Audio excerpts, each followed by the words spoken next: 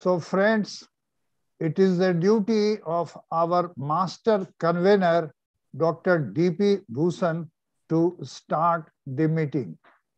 Dr. D.P. Bhushan, please.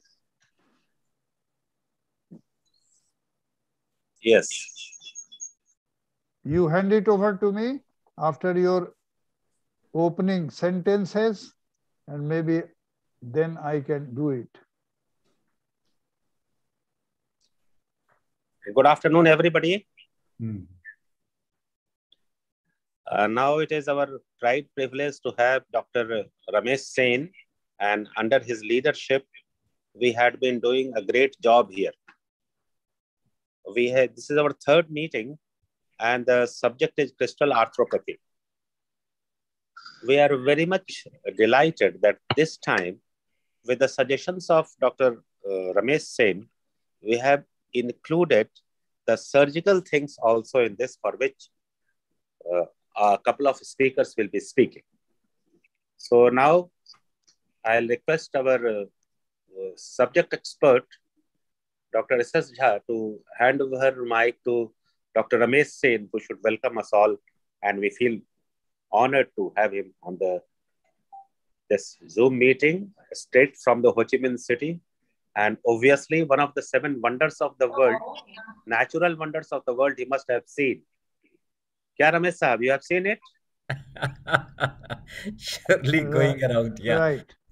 So friends, Dr. Neeraj, are you there still? Dr. Neeraj? I'm very much here, yes, sir. Okay. Something has gone wrong with my presentation, with my whole presentation. So I cannot stop share. So can you do it from your end? नहीं, sharing is बंद sir. आपका screen नहीं share हो रहा है. नहीं हो रहा ना, इसीलिए मैं कह रहा हूँ. Your sharing is not on, sir. ये my press escape, press ESC button. ESC button. Escape button, escape. Right, I understand where it is. Left side, yes, left side upper corner. Left top up. Right. Now I will share. Right. Now you are sharing the screen, sir. All right. So friends, good evening, everybody. Welcome everybody to this IOA 22 Orthopedic Rheumatology Masterclass Webinar 3. The topic of this evening's talk is to get onto realities regarding gout and related crystal arthropathies. Well, without wasting any time, it's our proud privilege that our very own president, Professor Ramesh Kumar Sen, is sitting from a far off country, Vietnam, and he is ready to have the inaugural address. May I have the inaugural address, please, from you? Good evening, friends.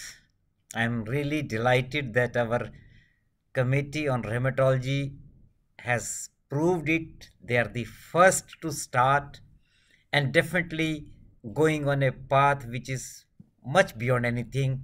And credit goes to Dr. Jha, to Dr. Bhushan, to have coordinated all these meetings so beautifully. And the aim of having this specific group is fully being maintained, rather over maintained, with the punctuality, with the subject selection. Everything seems to be going perfectly. And I really congratulate these two people to have come.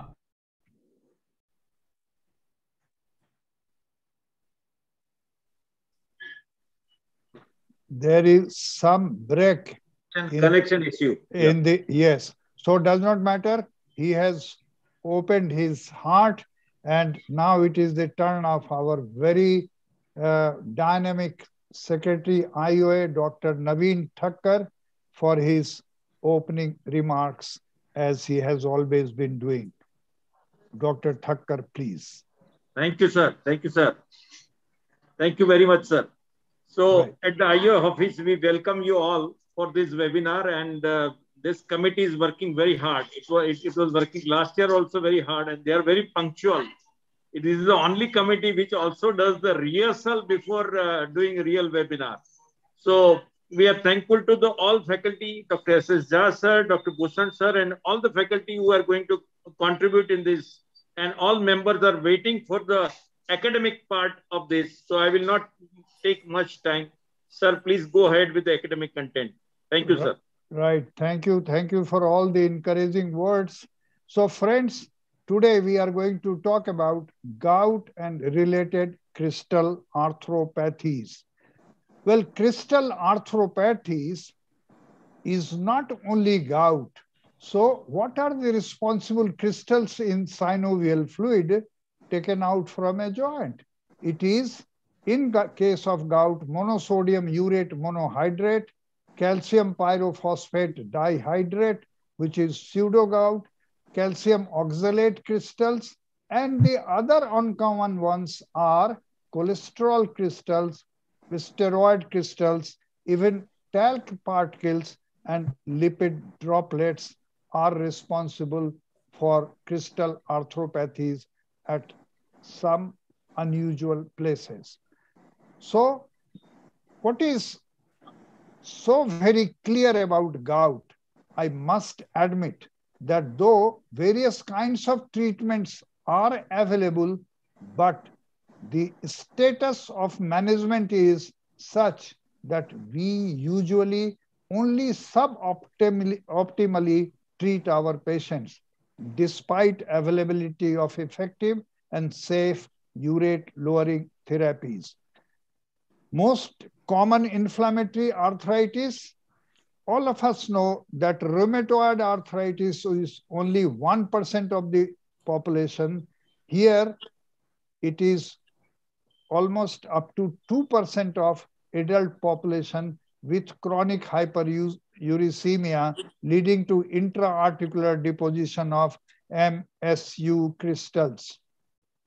Friends, any learning process, there has to be relearning after unlearning. So available therapies for gout effectively practice evidence-based medicine, and let us discard myths related to urate lowering therapy regarding its dose and rare associated complications.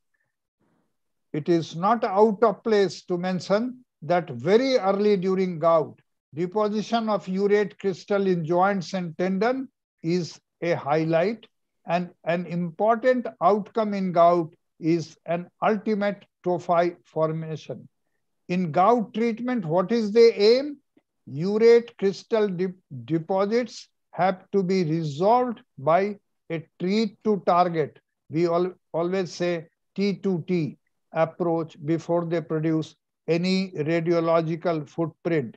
Here it will not be out of place to mention that it is almost equivalent to rheumatoid arthritis, where radiographic damage is a matter of concern. So here too in gout, it should not produce radiological footprint.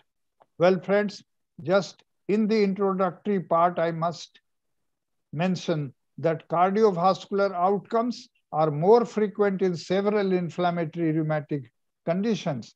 So gout is no exception and frequently have cardiovascular and renal comorbidities. Main causal factors of primary gout are nutrition and genetic polymorphisms. We shall be talking about it later.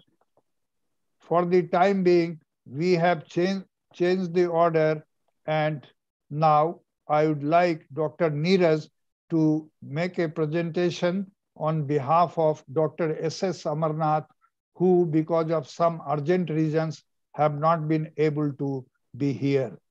Dr. Neeraj, will you make the presentation of Dr. Amarnath? Neeraj, are you there? Rishi? Yes, sir, I'm here. Okay, please. So, Dr. Neeraj is making that presentation, video presentation of Dr. Amarnath. Yes. It is regarding investigations in gout. So, Dr. Amarnath starts his talk.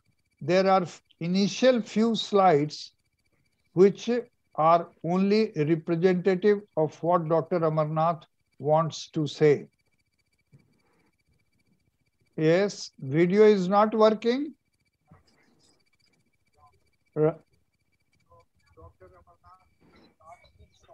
Yes.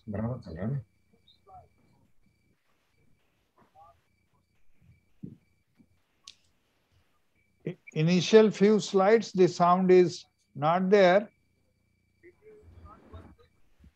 Yes.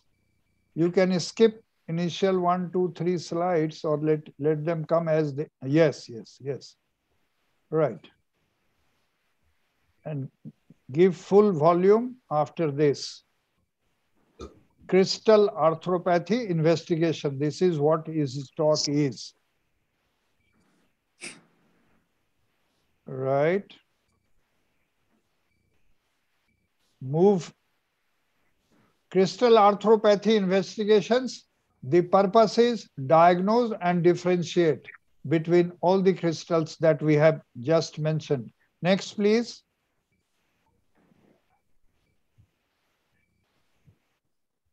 Any sound has still not come.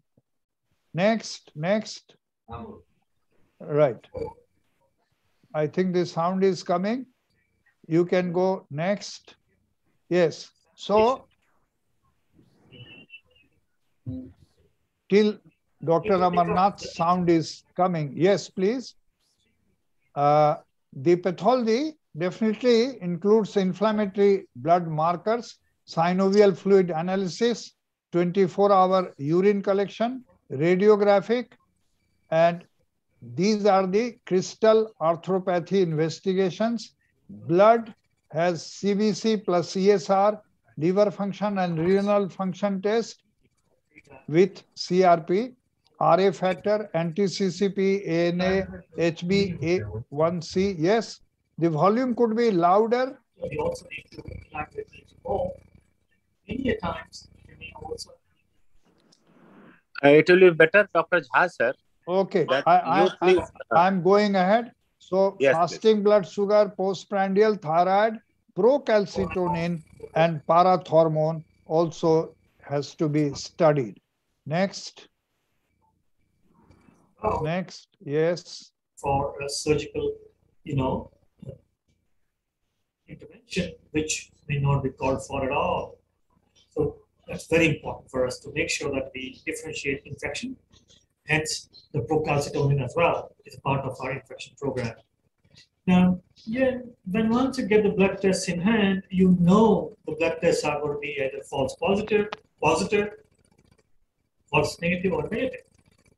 Very confusing, right? So we need to be very clear and understand the parameter, the levels, and how to differentiate those and interpret. That's very important. Now, when once the blood is done, obviously we would like to decompress the joint, which is very painful, sometimes very painful. And because not just the crystal arthropathy kind of a thing, but the joint is so swollen, effusion is so much, we need to decompress it for the function of the joint to be happening. At the same time, when you draw the fluid from the synovial fluid from the joint, it could be any of the peripheral joints, and it's pretty accessible. See the quantity, color, quality, is there anything else that's been mixed, and physical examination as well as the microscopic analysis and the chemical analysis has to be made. So I'm not going to touch each on that because there are other colleagues of mine who have covered that aspect.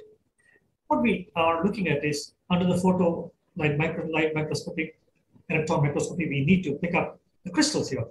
The crystals are here, and then here is the phagocyte which has swallowed the crystal, and then we can identify that. So that's very important. And when we're doing polarized microscopy, we could see the luminance of these crystals. And in a transmission electron microscopy, we can also see the crystals in a very big way, in lightning fashion. So the next one would be the X-ray. X-ray, very important. Ultrasonography and dual energy CT scans are the newcomers in the musculoskeletal assessment of the rheumatology and rheumatoid kind of conditions. Here, I'm going to take a close-up picture from the toe. Here, the toe has eaten away the bone, the cortex, and getting into the medulla. And then here you see this in the periarticular region and leaving the joint almost free but very painful. And here, the toe which is very aggressive, involve the joint as well as the soft tissue shadow, which can be picked up in a big way. Here you're seeing the calcified arthritis or calcification arthritis or Milwaukee kind of a thing, or it could be any of those conditions. So now we need to pick it up. Sometimes it could be very early, and this can be seen in a diffraction with synchrotron, which is very available in a few centers in the country.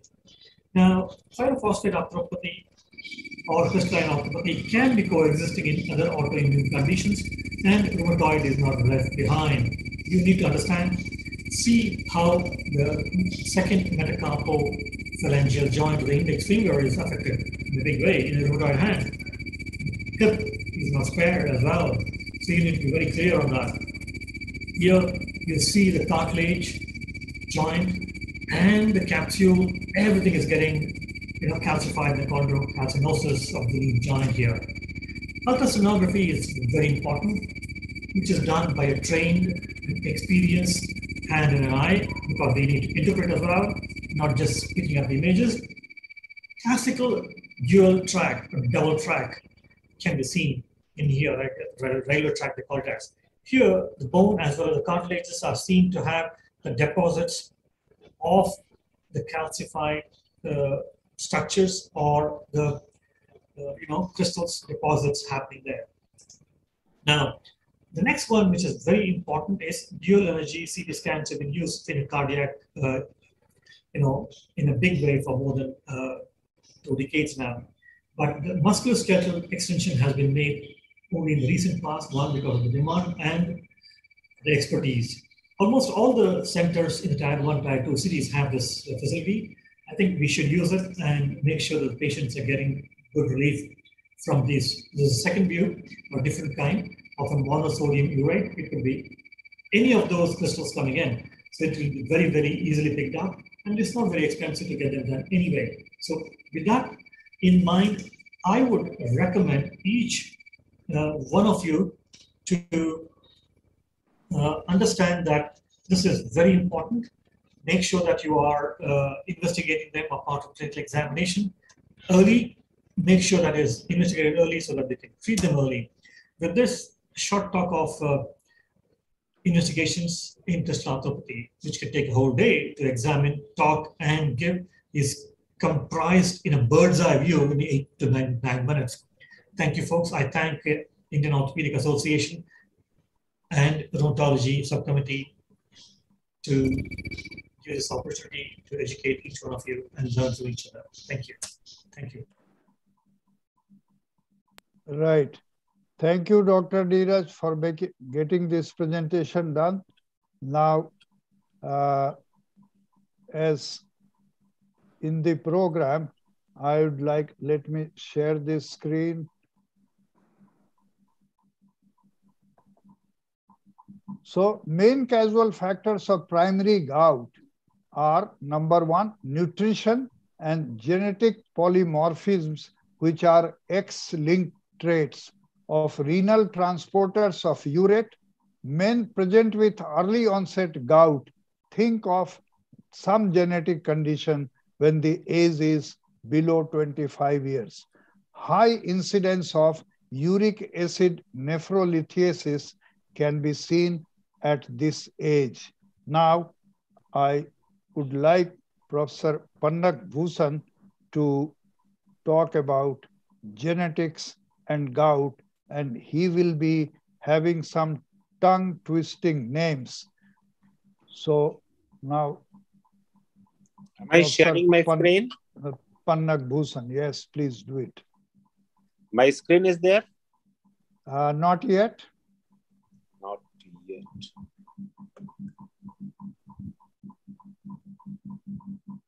I have shared content screen, right?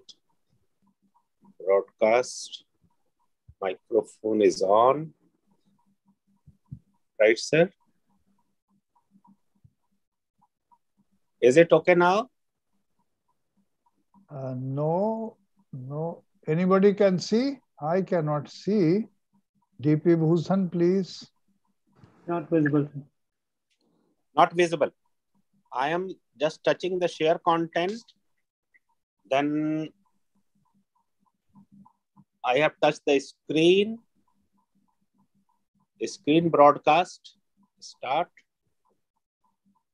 Zoom start broadcast. Sir, your video is not showing. Is it okay, sir, now? Video is not coming. The video. Now it will come. Now it will come. It is probably from the iPad. That's why. Right. Yes, purine salvage we can see. Yes, sir. Right. Go back to, yes. So genetics and Lish-Nyhan syndrome. Am I visible, sir? Right. And audible too. Yes, go ahead. So we should understand that purine comes from two sources, endogenous and exogenous. And in endogenous, we have de novo synthesis and one is purine salvage. So in purine salvage, as you can see, the RNA or DNA, once they break to the purine, this purine with adenosine deaminases, this adenosine is converted to inosine and then xanthine and hypoxanthine. Purine can straightway come to the xanthine and hypoxanthine. Now, this hypoxanthine and xanthine is getting accumulated in the body. So this is again converted to the purine by the HGPRT enzyme. As you can see it is again another graphic representation of the same thing. So Lish-Nyhan syndrome was first described at Johns Hopkins Hospital in 1964 by two friends, Michael Lish and William Nyhan, in two brothers with an unusual set of symptoms. Both brothers presented severe retardation of motor development, chorioathetosis, dystonia, crystal in the urine, the orange sand, later determined to be composed of uric acid, and most striking, the self-mutilation. That is described in 1964 by Lish and Nyhan. As you can see, the urine, that orange sand, crystals, as SS Amarnath has shown already, and the stone. One is mental retardation. While the salvage pathway is not working, then there is accumulation of some of the waste products and that go and attack the basal ganglia.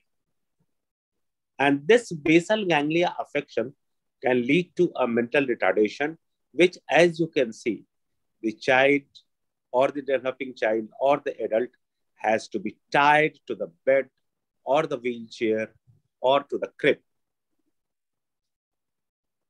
With the stimulation of the basal ganglia, they develop anger. And with this anger, when it is not manifested or not checked, if it is unchecked, then there is a tendency of self-mutilation. The mutilating things they have is their main teeth. As you can see in the pictures, the mutilation is there in the nails. They keep on whitening the nails to the extent, in one photo, you can see that he has bitten his finger. They bite their lips, their gums, and even they mutilate their face. So from 1964 to 2005, almost 50 years later, measuring HGPRT activity in erythrocytes remain the gold standard for the diagnosis of Lish-Nyhan syndrome. As you can see, there is a schematic timeline. This timeline has said when the first case was detected and how it has progressed.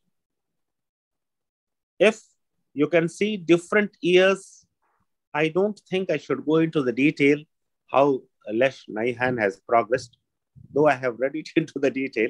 It It is an interesting story. But today, Lesch-Nyhan syndrome, which is an X-linked recessive disorder. X-linked recessive disorder, just like Erbs-Duchenne paralysis, just like color blindness, just like hemophilia, this particular disorder is affecting only the male boys and the females are carrier. Genetic and environmental factors are juxtaposed with the two major mechanisms that leads to hyperuricemia, exogenous and endogenous. Now, once in 1998, they have found a gene for Lesch-Nyhan syndrome. And as you can see, they have been adding definite genes for this. So there are many genetic factors, many genes discovered year by year from 1998 to 2011. The genes are getting piled up. So many genes are affecting the uric acid metabolism. The genetic has developed a lot, and now the time has come that we feel that we need some gene therapy or genetic intervention to control it. The uric acid transportosome, I think the others will talk about it more, but because at different levels where there is a problem, the treatment changes. Urate transporters are renal proximal tubules. They are involved in the secretion and reabsorption of urate. The balance between these processes determine the net proximal renal excretions. This is again, they are definite, different, and myriads of genes which are enumerated here. So, the salvage pathway of urine. The adenosine taking the PRP से इन्होंने लिया phosphate, and the only phosphate remains here, and AMP is made. Guanine, the GMP is made, but for guanine and hypoxanthine, we need HGPRT.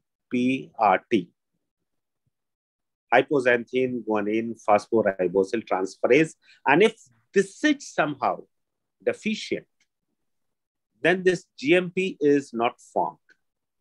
And if this GMP is not formed, these adenosine guanine are accumulated. GMP goes and hits directly the basal ganglia and the problem occurs.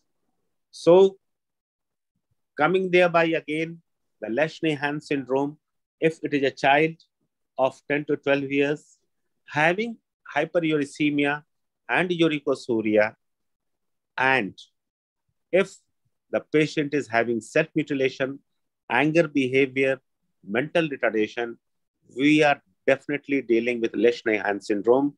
Many other genetic problems are there, as I have mentioned you, in the genes, and these genetic things are to be understood. One has to understand that somebody is the urate producers, uric acid producers, or not.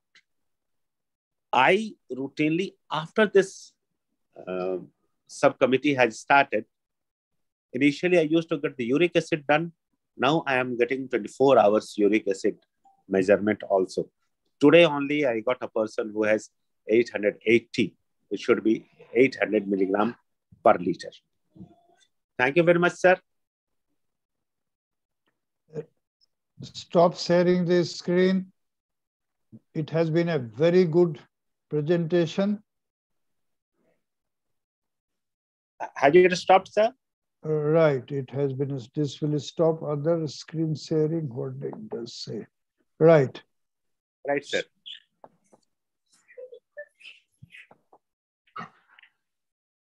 It was nice, but sometimes the voice was breaking. Mine, sir. I don't know. It might be my problem here. No, sir. You are never at problem. No. Can somebody help me? This very slide, nice. my slide is not moving. Yeah. My slide is not moving. Can somebody help me? Sir, just click once on the slide and then go. It will take. Okay. Just click once on the slide and then next. Yes. So we had this talk on genetics and gout from Professor Pannag Bhushan, who is the convener and professor and head department orthopedics, Sahid Nirmal Mahato Medical College, Dhanbad. Now is the term of another professor, but before that, Dr. Pannag has very successfully talked about Lis-Nehan syndrome. There are two inherited enzyme abnormalities in urate biosynthesis pathway leading to urate overproduction. So just to repeat, overactivity of phosphoribosyl pyrophosphate synthetase, and number two, partial deficiency of hypoxanthine guanine phosphoribosyl transferase, which also has another tongue-twisting name like Kelly-Sigmiller syndrome. I did not talk. And now there are another facets that, as Dr. Pannag has said, complete HGPRT deficiency gives you less Nehan syndrome, and with glucose 6-phosphatase deficiency, it has another tongue-twisting name, von Gierke's disease. What basically happens is accelerated ATP breakdown during hypoglycemia, induced glycogen degradation. The another facet is hereditary fructose intolerance caused by fructose 1-phosphate aldolase deficiency. Here too, there is accelerated ATP catabolism. So, what pathogenic processes are responsible for development of hyperuricemia? They are increased end product of purine metabolism. So, Professor Abhay Elhence who is professor and head orthopedics AIMS Jodhpur, will be talking about PTO pathogenesis of gout and will also touch upon various other related crystal arthropathies also. Professor Elhence. Good evening, sir. Thank you. I'm sharing my screen now. Please, others, make yourself mute so that it doesn't disturb. Please, others, please make yourself mute. Can you see my screen, sir? Yes. It is the last one. Yeah, can you see it now? Right. Okay, thank you, Dr. Jha, sir, and thank you, IOA, for the opportunity. So my brief today is to talk of etiopathogenesis of crystal arthropathies, a disease entity which we understand as type 1 and type 2 autoinflammatory disorders. So what comprises crystal arthropathy? What is the mechanism which leads to this autoimmunity? And when we talk of the term auto, we essentially talk of the fact that this is a process of auto-induction and expression of the IL-1 beta, the processing of IL-1 beta, and the secretion of IL-1 beta, which causes the autoimmunity. And once there is an expression, one person, the disease spectrum, the clinical disease spectrum varies from asymptomatic hyperuricemia to a destructive arthropathy. And that exactly is, there is no clear understanding as to what is the exact pathway in terms of ABCD, which is responsible for a particular... Your slides are not moving. Yes, sir. Okay, okay. The next, we need to touch upon the genetic predisposition and what are the factors that are affecting. Can somebody mute the slides? There's a lot of noise around. Somebody is unmuted. So what is gout? Crystalline arthropathy, as it manifests as a disorder with spontaneous onset, recurrent episodes, inflammasome-mediated activation of IL-1 beta, and self-limitation and resolution. The disorder essentially leads to deposition of calcium crystals in tissues and urate crystals in tissues, The urate crystal mediated disorder is called gout, and the calcium crystals mediated disorder is called pseudogout, the BCP, and the calcium oxalate arthropathy. So autoimmunity essentially involves three steps. One is the triggering phase, the other is the active phase, and third is the resolution phase. And the predominant factor is that there is a generation of pathogenic crystals. Can the noise be muted, please? There is somebody talking in between.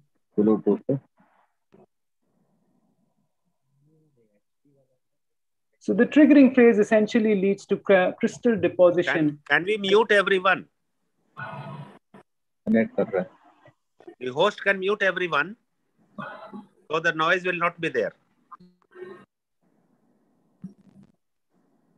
So the triggering phase essentially involves deposition of the pathogenic crystals, and the deposition essentially leads to a crystal recognition by the myeloid cells, which is part of the triggering phase.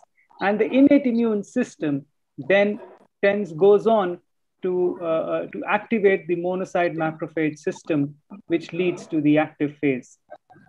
The active phase essentially works through the NLRP3 activation, and crystals induce the production of interleukin-1 beta and the inflammatory mediators and the endogenous pyrogens.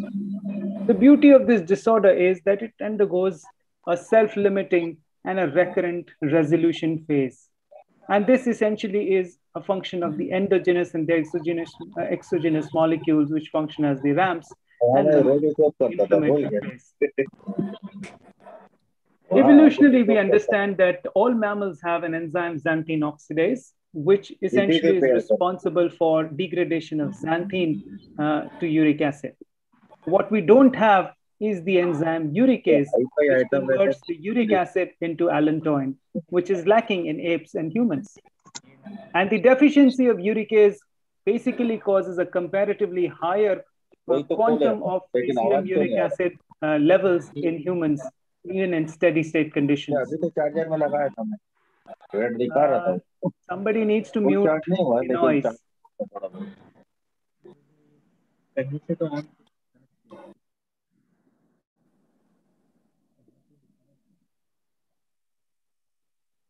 So the regulation of uric acid in humans essentially is done by the kidney, the gut, and to some extent by the liver.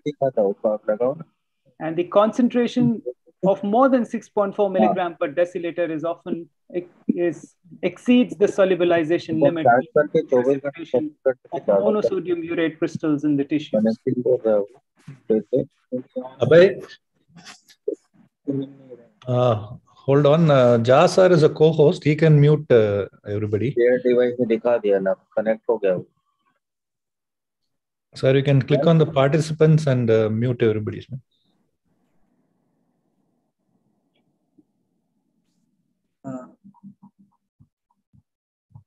Jha sir, you can, your mic is off. You can just click on the participant and mute everybody. Meanwhile, I'll try to talk to mute sir all. also. Yes, mute all. But then our speaker will be muted. You please unmute. Abhay, you unmute yourself.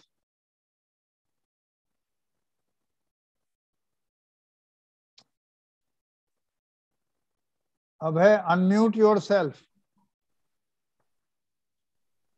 Abhay, you have to unmute, please. Dr. Abhay Elhence. Yeah.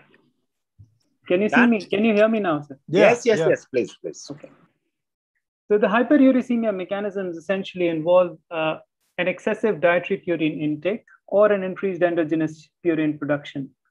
To add to this is the decline in kidney function due to aging, disease, drugs such as diuretics, aspirins, which cause and impairs the appropriate excretion of uric acid, leading to crystal deposition. But what is important is that the clinical spectrum can vary from asymptomatic hyperuricemia to destructive arthropathy. And in about 36% of patients only will develop gout. And not all gouty patients have hyperuricemia. On the other hand, 76% of these asymptomatic hyperuricemics do not have MSU crystal deposits in tissues. So only about half or 50% of the serum uric acid concentrations more than 10 milligrams per DF will clinically develop gout during a 15-year period. So what is important is that there is no clearly defined mechanism as to when and in whom an imbalance will cause the precipitation of these attacks, which is what brings us to another dimension of the pathogenesis, which is the immune mechanism. And that essentially involves three stages. One is formation of the MSU crystals, the second is an acute attack, and second is conversion to a chronic staphylococcus gouty arthritis. The formation of the MSU crystals essentially involves the hyperuricemia, precipitation of MSU crystals, and deposition in articular and periarticular tissues. The acute attack, which is basically involves the activation of the inflammasome and production of the cytokines with extensive activation of neutrophils, which we will just talk about. And once there is a formation of, when there is a necroptosis and formation of the aggregates of the crystals, that will essentially lead to resolution of inflammation and formation of the gouty tophi. So with increasing amount of in an acute phase, the first thing to happen in an acute gouty attack is the deposition of MSU crystals, leading to a sodium overload, which causes a water influx into the cell. As a result, causes the formation of an inflammasome due to swelling and release of the interleukin-1, which essentially is an activated form of an interleukin-1 pro-beta.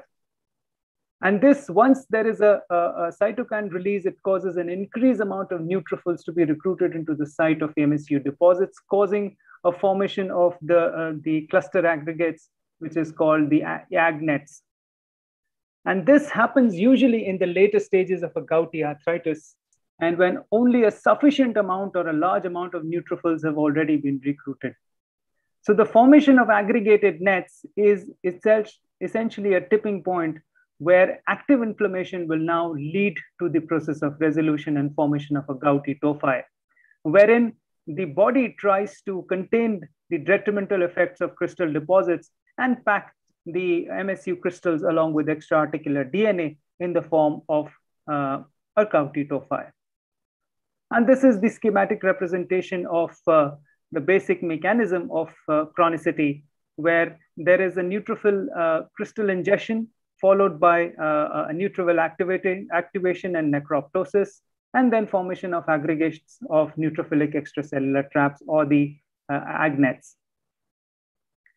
Now, the important thing is that the beauty of the formation of agnets, which leads to formation of chronic gout, is that it acts and traps inflammatory cytokines within minutes. And then it prevents the degradation of further cytokines and removes the fuel for inflammation, and the process will gradually and quickly collapse and die down. So an overview, essentially, there is a urate overproduction, which causes the purine degradation. And that can be because of a gut undersecretion of urate, or could be a renal underexcretion of uric acid. And this essentially causes a hyperuricemia, which leads to the formation and deposit of MSU crystals. This causes an inflammasome activation and an acute flare because of a cytokine called interleukin-1 beta.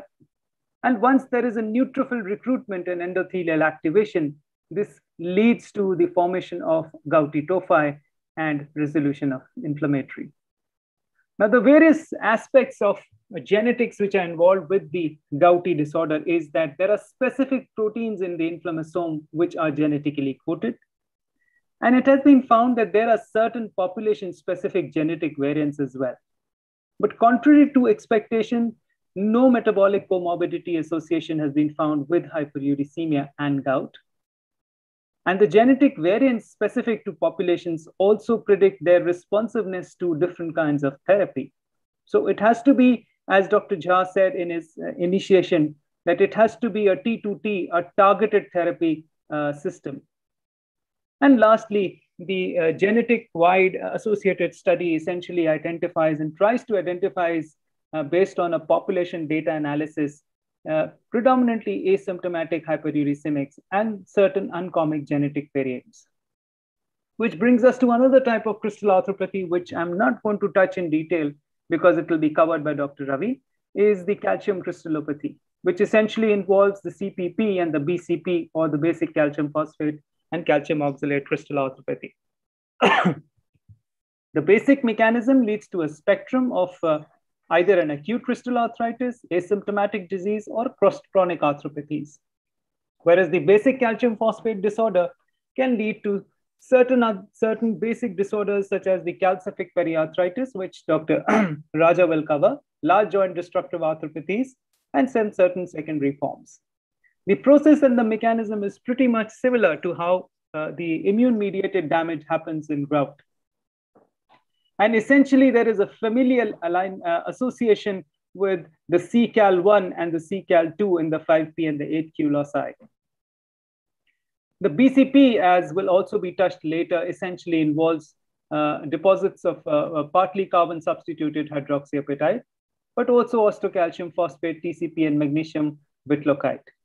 And these are basically associated with calcific periarthritis, soft tissue calcifications, osteoarthritis, and even atherosclerosis, and sometimes breast cancer patients as well. The calcium oxalate crystal deposits is rare, occurs mostly in azotemic patients receiving hemodialysis or peritoneal dialysis, and particularly those treated with vitamin C, which is metabolized to oxalate. And these crystals may deposit in blood vessel walls and skin and other joints. So the take home for etiopathogenesis is that not all hyperuricemias are gouts, and not all gouts have hyperuricemia. Certain risk factors, which are immune mediated, are very important and responsible, and some of them are genetically mediated, which lead to an immune imbalance and thereby leading to an individualized response and a clinical presentation for an individual patient. Deposition is not necessarily in joints, so one has to look out for other systems as well. And genetic understanding is of primary importance, because what we need and understand today is that this particular disorder requires targeted therapy to be able to have a better clinical outcome in terms of not having a radiological footprint early on in the disease. Thank you for your time. Thank you, Professor Abhay.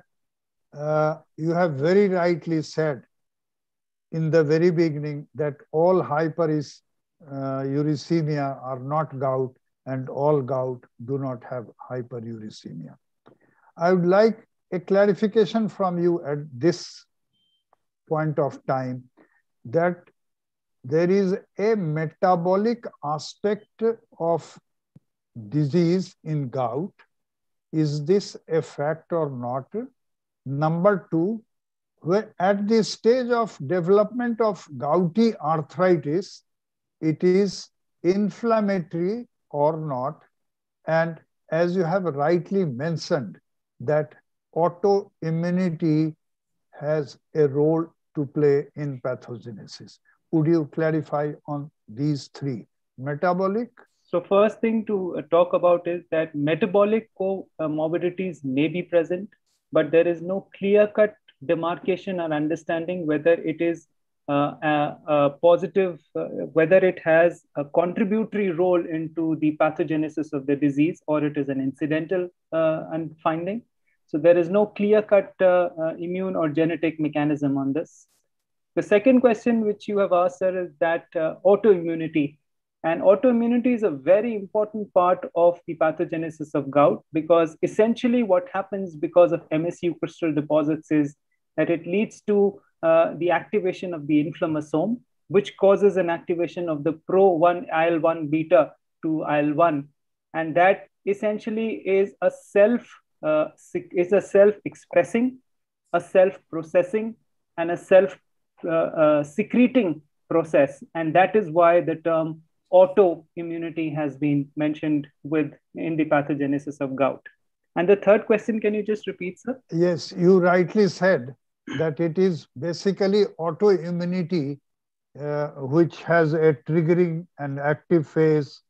So this autoimmunity is the major role to play in etiopathogenesis. Your third question, sir? The third, am I muted? No. The third question is that you finally said that it is autoimmunity which has a role to play. So this is a fact. Yes, sir. It is a fact, sir. Right.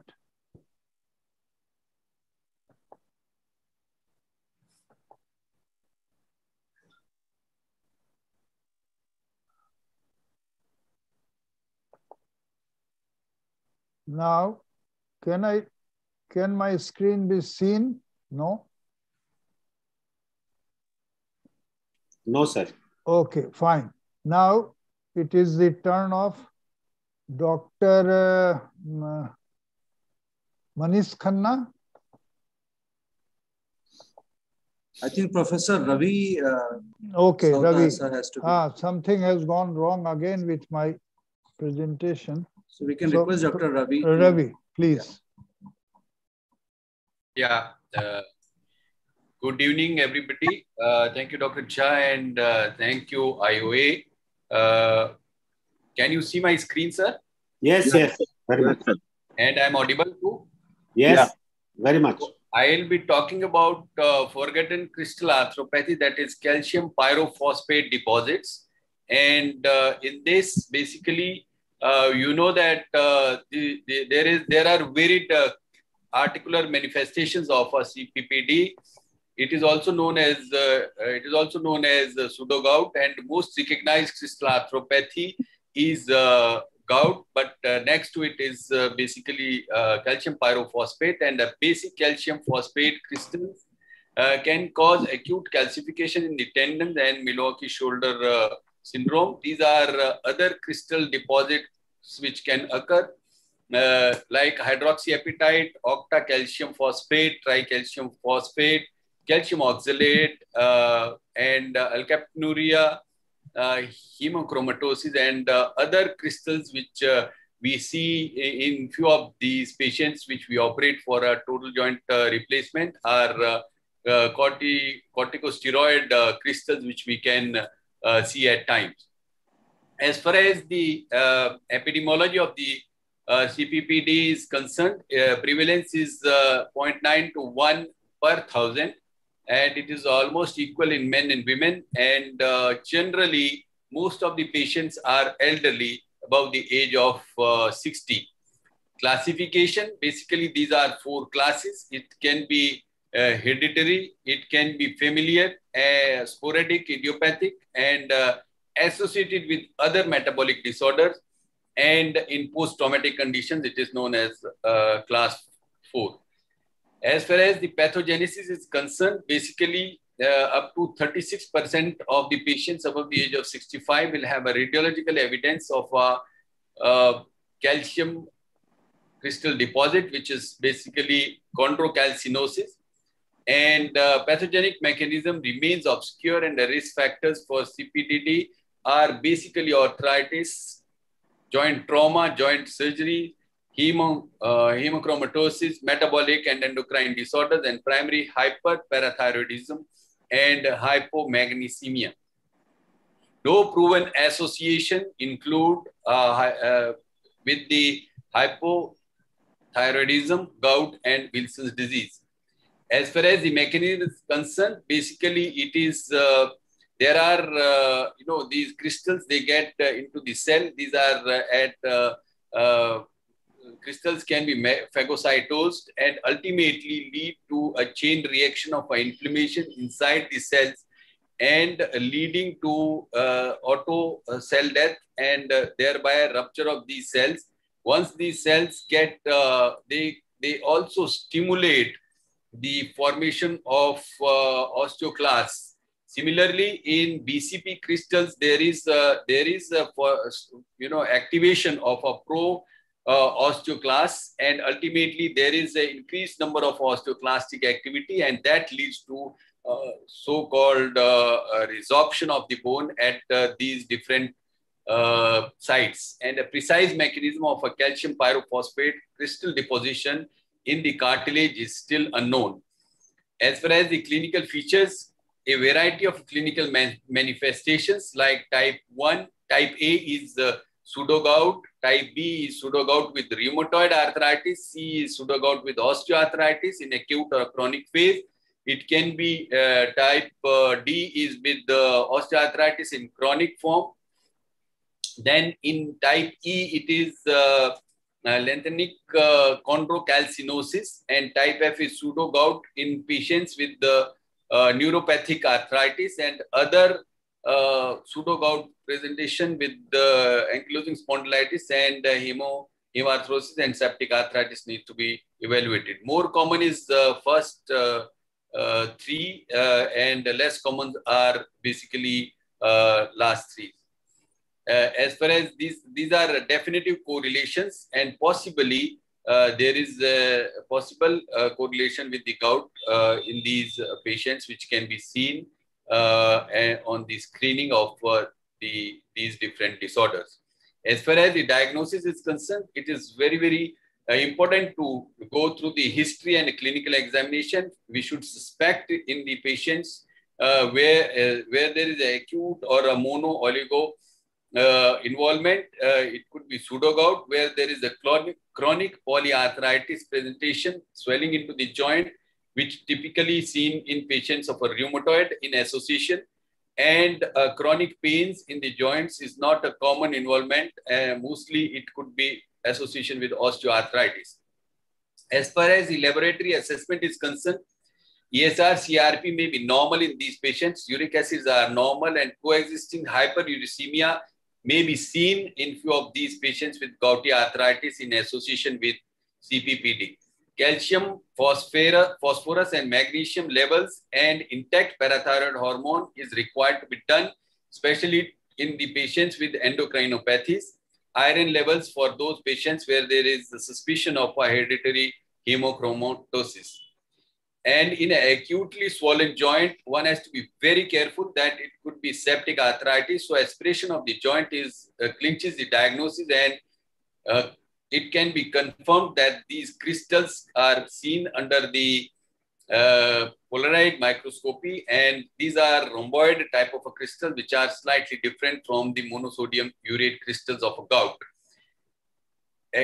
So to exclude other conditions such as gout and infection, in acute CPPD, white cell count generally ranges between 5,000 to 25,000 cells per microfield, and there are lower numbers of leukocyte in the patients, and they can be seen in chronic polyarthritis, and high counts more than 100,000 can be seen in patients where there is a pseudoseptic presentation of these patients. These are classical crystals which can be seen under polarized microscopy, which are monosodium, and these are the rhomboid crystals which are different from the rod-like rhomboid, weakly positive bifringent crystals which look bluish, are usually seen in the crystal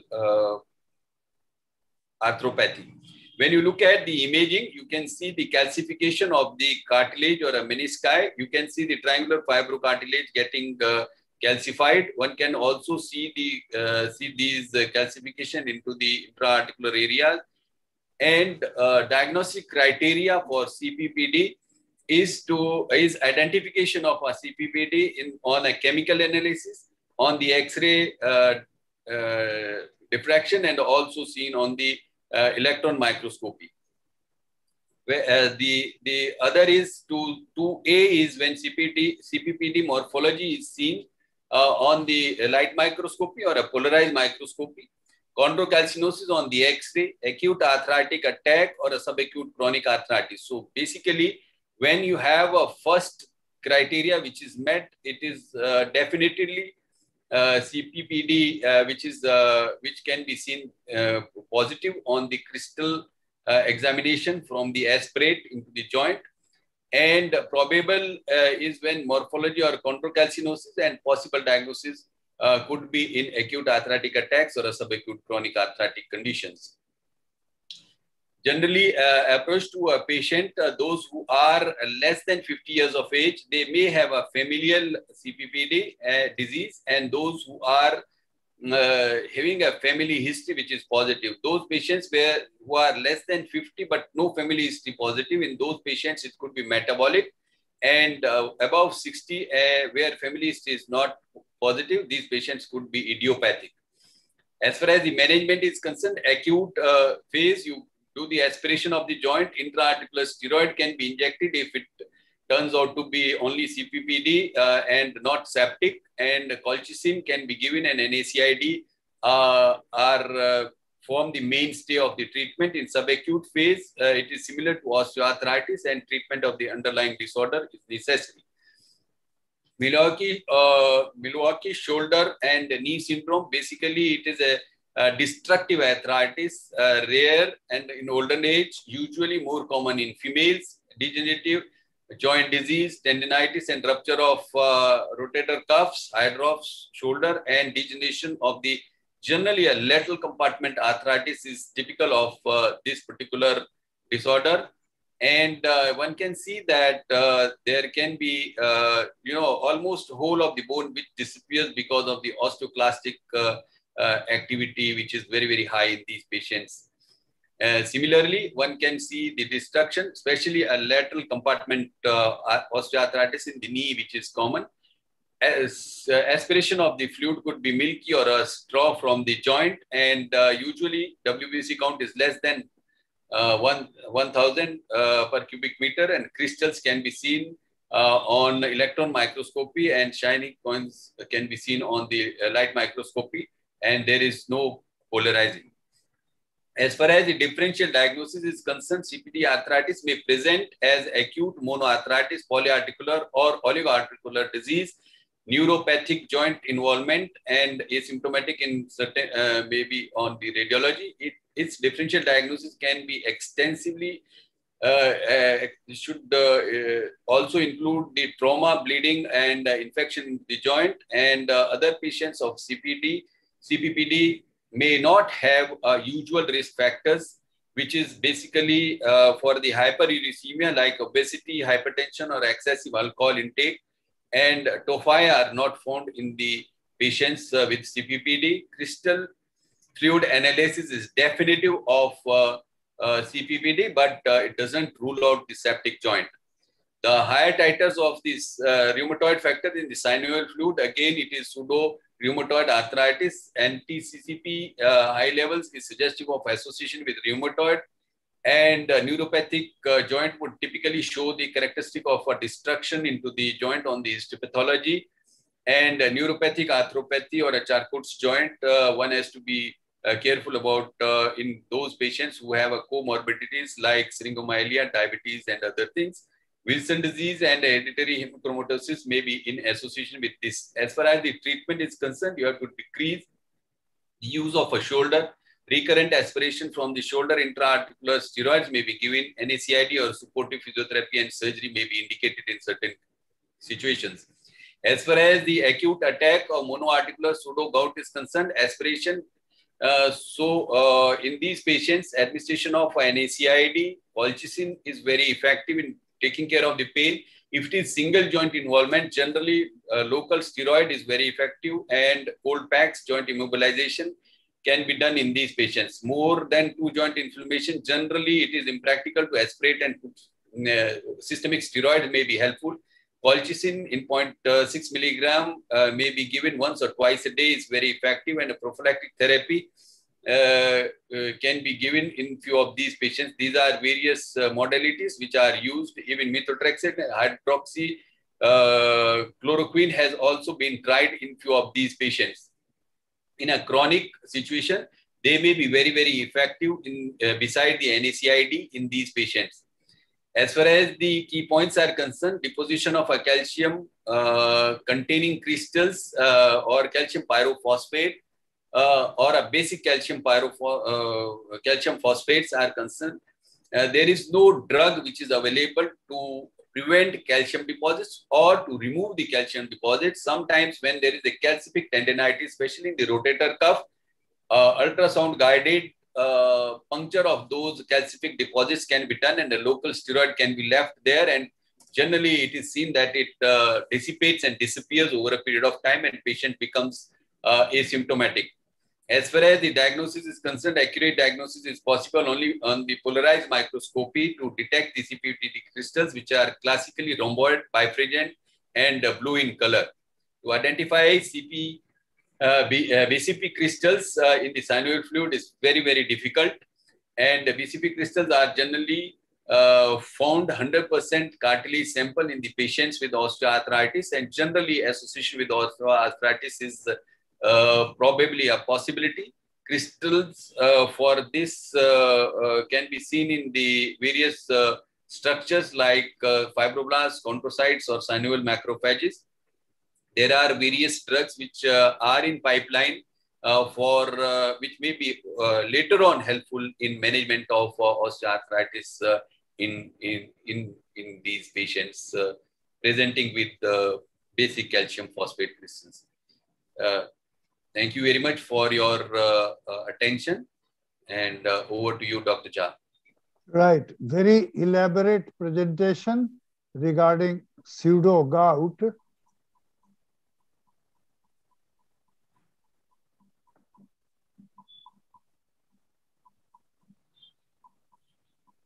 So you have very clearly mentioned about the Milwaukee shoulder and also regarding hydrops of the shoulder. So in differential diagnosis, do you ever feel that this hydrops of the shoulder has to be differentiated from tuberculosis?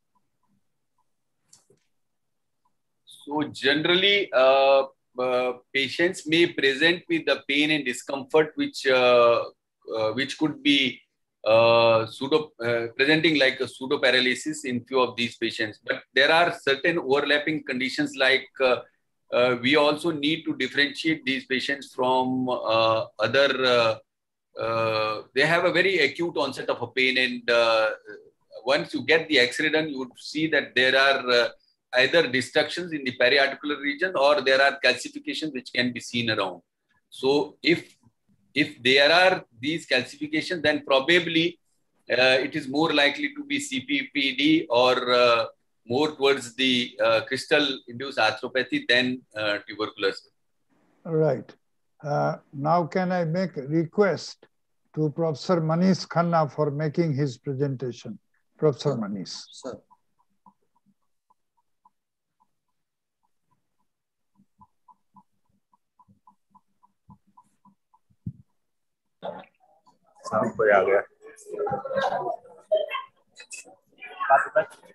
Well, good evening, everyone, once again. So, after a wonderful session of what is CPPD, what is gouty arthritis, as orthopedic surgeons, we have to move a little ahead while managing these patients. And definitely, since we can manage medically and we are already a surgeon, so we have to take some tips. I think, again, we need to have some. Sir, can you mute everybody from your end? Yes, I will. A lot of noise disturbances are coming. Lot of noise disturbance. Contribution तो था नहीं Sunil ji, contribution तो नहीं था. Somebody is talking, please. करना था तो invite तो ये सब जगह किए medical college. Something is wrong with my computer this evening. So is Mr. Rishi there? हम लोग लास्ट टाइम भी नहीं लिए. Mr. Rishi I'll is stop there. sharing right now so that we can see. हमको याद नहीं. I think Dr. DP Bhushan sir voice is coming. We can request him. Dr. Bhushan, yes. Now I can mute all, and after that you again unmute yourself. Yeah. Right. Unmute. Go ahead. You have not muted actually. But here, once again. आप बैठिए वहाँ पर. आप ही के लिए कुर्सी है. Yes. Yes, it's done now. I'll just start sharing again.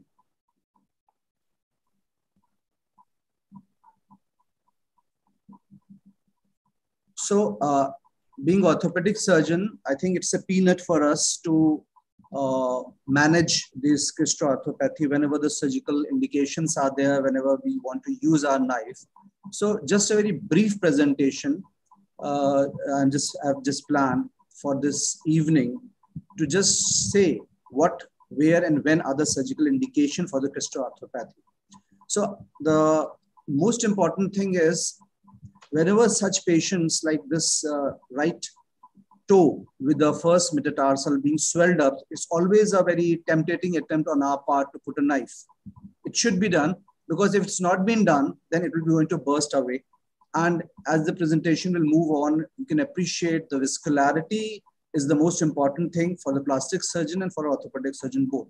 Once it come out by itself, then definitely it will be a difficult task to manage surgically, as the patient will be coming on for dressing and dressing and dressing. So identification, diagnosis, medical treatment, and the surgical treatment when is required is the need of the hour for this evening. So swollen right great toe needs to have a incision, but the left ankle joint, which you can see, appreciate here, is swelled up, does not need, because there's a lot of space in the ankle to accommodate any amount of the fluid, and the vascularity is not an issue. And only the points where the vascularity is the issue, they usually burst up, making the things aggressive. Idea of this workup is definitely, for example, this olecranon bursa. This I've taken out from my picture library, and I never knew that today I'm going to present such type of presentation. So, but definitely, when 8 years back, I put a knife on this olecranon bursa, which I felt that it is olecranon bursitis or having a little infection. Actually, it was a CPPD type of a condition, because the healing was very difficult. Healing was deranged. The patient was kept on having a, dressing and then Placentrex and this and XYZ was being used, and finally it healed. So as an orthopedic surgeon, we always have an upper hand as a surgeon if we know the things medically very well. And that is why this evening workup is wonderfully very important. We all know, and this by now, that uric acid, when comes down, then small tophi are not a big deal, because they pass out through the urine. But if it is a good amount of a big tophi, then it's definitely going to either rupture it out or settle, depending upon the location. Why the location? For example, this slide, I'm sorry.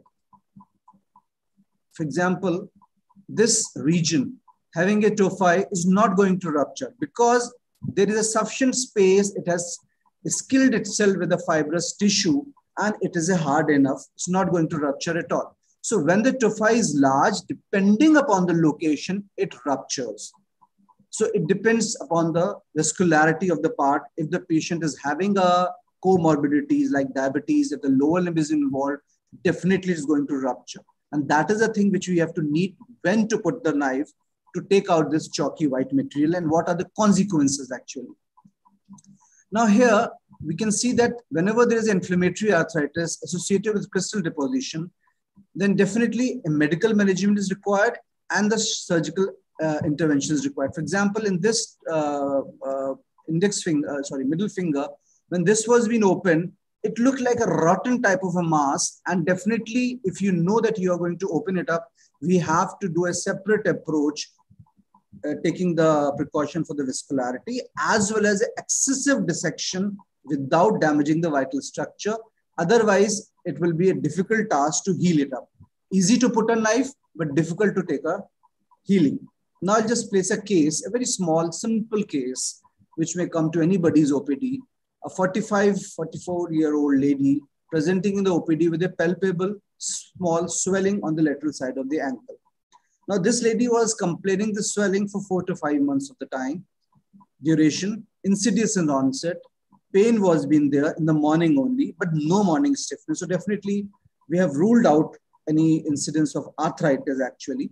The problem was that it was very troublesome to her. It was painful at some time, although on clinical examination, it was very small mass, which is easily can be missed on examination unless and until spotted by the patient. Location was anterior to lateral malleolus. It was not fixed to any tendon. So definitely it was not anything, any tenosynovitis of any tendon extensor tendons around the ankle. Temperature was not being raised. Tenderness was not much bothering, but it was there. Actually, it was not to be removed, but unfortunately, fortunately, it was being removed. That is why I've kept this picture actually here.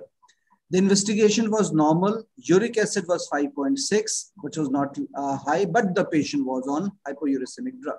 So this big mass of the tophi, which was troubling to the patient, which usually does not, is a need of the hour to discuss such type of presentation to reach to a diagnosis. And definitely in presentation of Dr. Amarnath also, it was being emphasized that what the investigations can be done.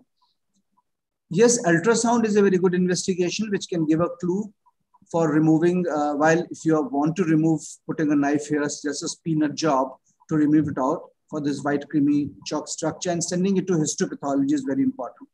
Now, such type of swelling have to be differentiated from foreign body where the history would be there.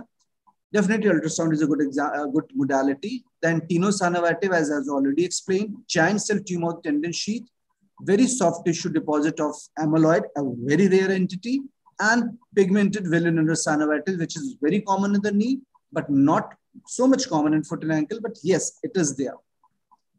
Ultrasound is a good modality for differentiating a tophi, and definitely dual energy CT scan at those places, at those centers where MRI is not there, those cities where MRI is not there, because the dual energy CT scan, they give different color codings, but they doesn't got any significance of saying that this green color go for a tophi, this violet color go for a tophi. No, it's just a screening modality to just give a different color coding.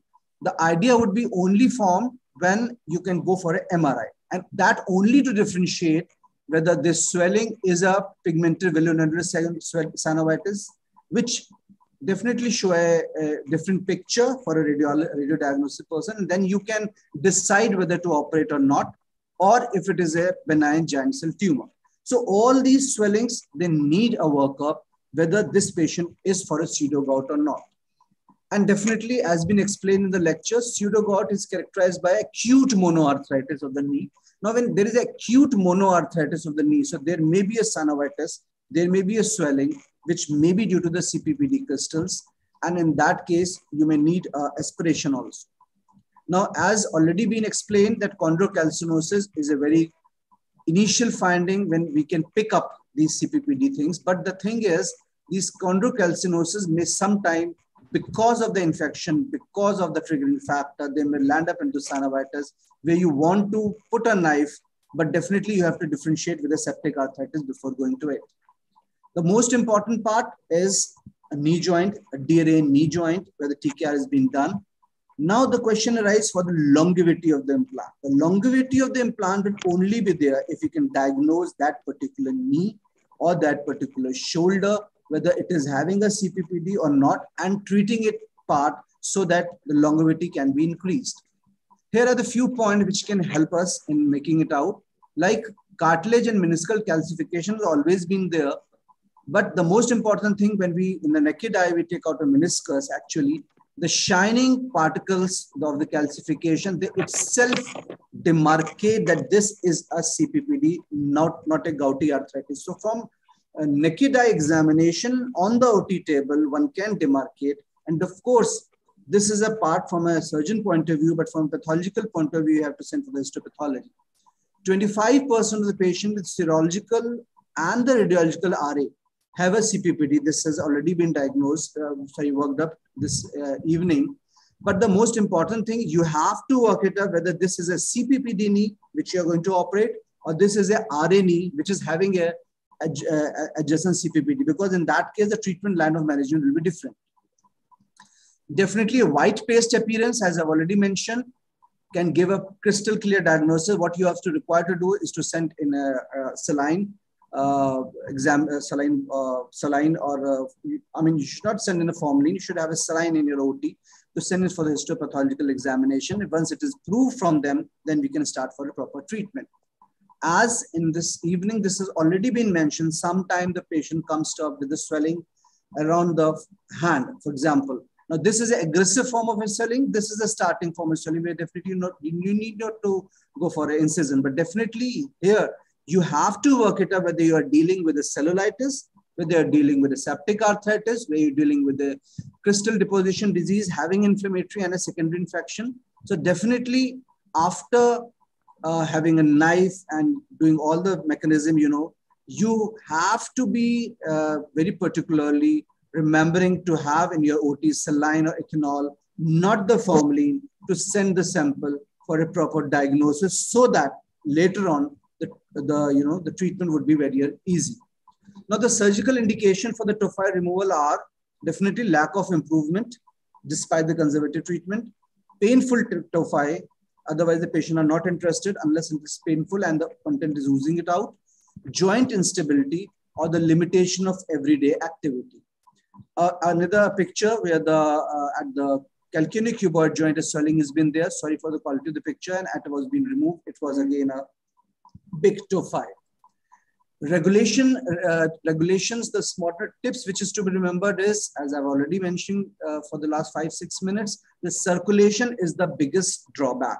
As soon as tophi get placed at a particular position, it raises the bed, the viscolarity is decreased, and a vigorous active surgical skill will actually lead a later on difficulty in the wound healing. That has to be taken care of, number one. Number two is usually in the lower extremity, arteriosclerotic changes are already been there. There's no reason for that, but definitely a typical CT angio would be a good choice depending upon the requirement, not in all the cases. So surgical techniques are the simple, like pneumatic tourniquet, if to be used. Actually, it should not be used in the lower limb for all practical purposes, but if to be used in the upper limb, suppose, then it has to be used with a lot of caution because the viscolarity is the issue. Similarly, for fingers and toe, local tourniquet should not be used. Let it bleed, that's better actually. GA is preferable for rather than LA because all these LA, they have a decreased component for the peripheral vascular vasoconstriction, and definitely the excision will be easy, but the healing will be difficult.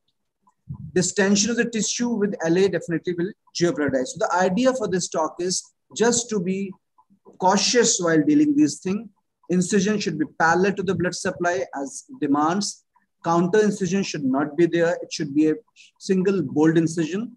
Sharp dissection is preferred because we are damaging the, for example, this is being removed. So definitely we are damaging the extensor part of the tendon also. And that is why the patient wants to get it rid of. And it gives a different picture actually. Gentle handling, wound irrigation is more important, much more than what we do in any septic condition where a lavage is important. But here it's very important, taking care of the blood supply, minimal suturing to be done because all these liquefied contents will be going to come out, ooze out in another 10-15 days of time, which is good finally. Pressure dressing should be given, but should be given for a short period because again, it's going to hamper the vascularity. So small, unimportant tips become very important for preventing this part and having a good recovery. Thanking you. Before signing off, I just want to emphasize another case, a 70-year-old male presenting with the OPD with swelling all around the knees and the elbows, swelling again since 2 to 3 years, recent increase in pain since 3 to 4 months. And we can appreciate here, almost the knee looks to be normal. Of course, there are some changes there, but definitely the type of the swelling which I'm going to present is not correlating with the X-ray finding. And this is the type of a swelling. This has still not been operated, a very recently seen patient with us. And here we can appreciate thick nodules which are there. One in the quadricep region, here again in the quadricep region, here in the infrapatellar region, here again. And this is actually troublesome to the patient, not this one actually. Here again in the front of the patella. As I've already mentioned in my first 2-3 slides, these don't require actually removal because they are encapsulated with the fibrous tissue. So they are safe. They remove the pain capacity also. Now zooming it out, it was been found a little calcinosis here. So definitely these are the features which needed to be taken care of.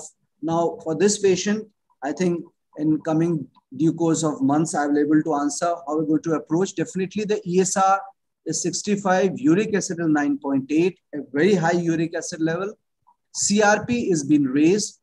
Now, chronicity for many years leads to the deposition and lead to a secondary renal nephropathy, which is very well explained here by the level of urea and the creatine you can see here. Rheumatoid factor is normal and multiple nodule. So the differential diagnosis and the probable diagnosis and the therapeutic part all comes together after a proper management, medical management to be given here. So a surgeon should have a master medical management mind while treating these patients. So this is a case which is to be continued from my side. And in a due course of time, whenever we'll meet, I'm literally going to update what we have done actually. Thank you so much for a very patient hearing. Thank Over you. to Dr. Jha. Thank you very much, Professor Khanna.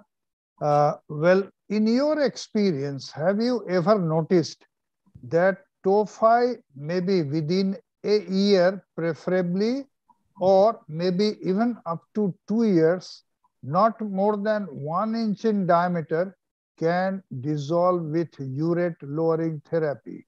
So it usually dissolves provided they are in the space where there is a lot of movement is there. For example, if you are dealing with a joint, knee joint, shoulder joint, they can dissolve. But if you are dealing with a small presentation here on the tip of the toe or tip of the finger, then usually by that time it are encapsulated by fibrous tissue and they are just lying out as such, because the vascularity is again an option.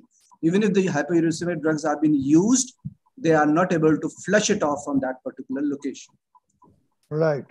And in cases of joint replacement, before you actually embark on performing a joint replacement, you must exclude that you are not dealing with a case of gout, because if you have missed the diagnosis, maybe it creates problem post-operatively. Definitely, definitely. And if it is a gout, it should be very well managed before putting a knife. Dr. Raja, I would like your comments here also. Dr. Raja, are you there?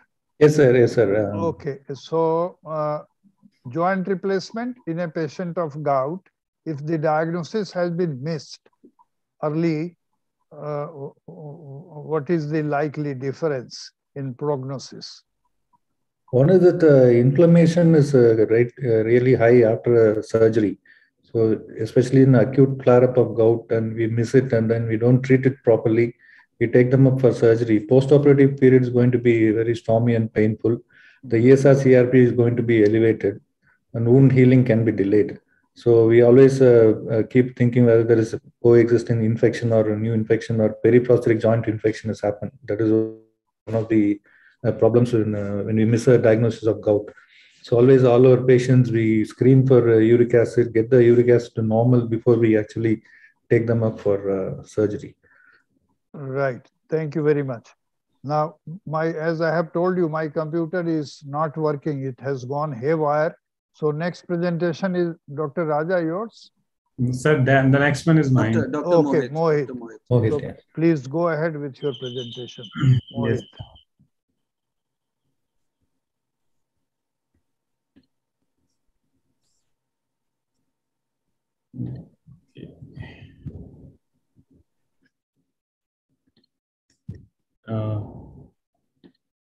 So my screen is visible. My screen is visible to everyone. Yes. Yes, Dr. Mohit. Please go ahead. Yeah, it's visible. It's visible. Thank you, IOA and Dr. Jha sir, for giving me an opportunity to talk on this topic. And after moving from the surgical indication, that was a mind-opening presentation, especially the case report and the one that is to be discussed later. We'll discuss that. Now we move on to the therapeutic options in the gout, along with the latest update.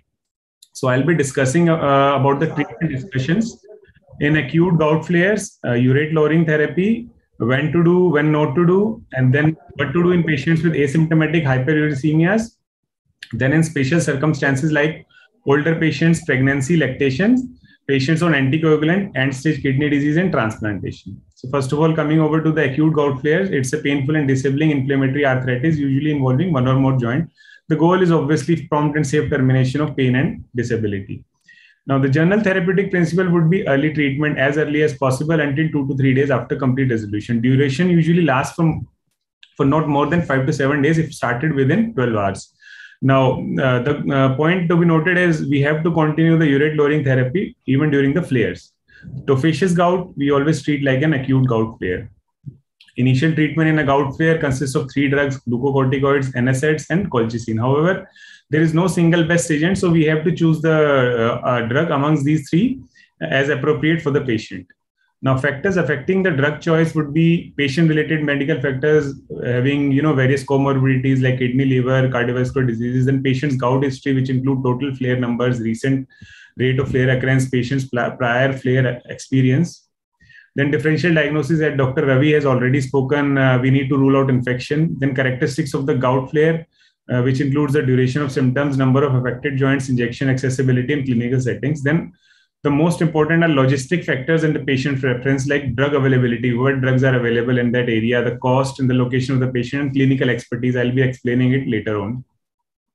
So coming over to the glucocorticoid therapy, we can give it by oral, parenteral, which includes intravenous or intramuscular, or intra-articular injection. Choice could be made between prednisone, prednisolone, and triamcinolone. Now, oral glucocorticoids to be given in patients with polyarticular involvement, where there is no availability of joint arthrocentesis and injection. Prednisone can be given 30 to 40 milligram once daily, or in 2 divided doses. Now, parenteral glucocorticoids can be given in hospitalized patients with polyarticular involvement who do not have any contraindications for glucocorticoids. Now, as I was talking about the clinical expertise, so intraarticular glucocorticoid, we have to give when there is 1 or 2 joint involvement. So expertise has to be available. Then if the patient is not able to take oral medicines, now best is to aspirate, do gram staining culture and polarizing light microscopy examination, then before going ahead with the injection, as already been discussed. Now, triamcinolone acetamide can be given 40 milligram for the large joint, and the less doses can be given for the small joints. Now, this is one of the paper which also says that if amongst all the 3 drugs are contraindicated, then adrenocorticotropic hormone ACTH is a very attractive therapeutic option for hospitalized patients who have an acute gout flare while being hospitalized. Now, the next class of drug is non-steroidal anti-inflammatory drugs, which includes indomethacin, brufen, diclofenac, meloxicam, celecoxib. Now, the point to be noticed is aspirin should not be used to treat acute gout flare because of the paradoxical effects of salicylates on serum urate resulting from uric acid retention, thereby increasing in the serum uric acid levels. The third one is colchicine therapy. It's a good alternative, when NSAIDs or glucocorticoids are contraindicated. Dosage would be 0.5 milligram, sometimes 0.6 milligram tablet is available in some countries. The cost is very cheap, 2.5 rupees per tablet. However, the dose needs to be reduced in renal or hepatic impairment. Side effects include diarrhea, cramping, abdominal pain, nausea, vomiting. Sometimes, rarely, they do cause cytopenia, rhabdomyolysis, myopathy, peripheral neuropathies. Now, one thing important for colchicine is it is contraindicated in patients who are on PGP inhibitors like macrolide antibiotics, cyclosporin, tacrolimus, amiodarone, and cytochrome P3A4 inhibitors like HIV protease inhibitors. So in those patients, colchicine has to be avoided altogether. Now, coming over to the second point, the urate lowering therapy in chronic gout. Now, there are 2 classes of drugs. The first one is the drugs inhibiting uric acid synthesis like allopurinol, febuxostat, then the drugs which increase the uric acid excretion from the kidneys, including probenecid and sulfenpyrazole. Allopurinol, it's the earliest most xanthine oxidase inhibitor, dosage 100 to 300 milligram daily or in divided doses. Very cheap tablet. We should always start the treatment with allopurinol 2 to 3 rupees per tablet. The lower dose is required in hepatic and renal insufficiency. Side effects. One side effect that needs to be mentioned is allopurinol hypersensitivity, Stevens-Johnson syndrome, or toxic epidermal necrolysis, which include pruritic papular skin rash, fever, hepatitis, eosinophilia, renal impairment. The other ones are GI upset, alopecia, and cataract. Now, hematinics should be avoided as it interferes with the hepatic iron stores, and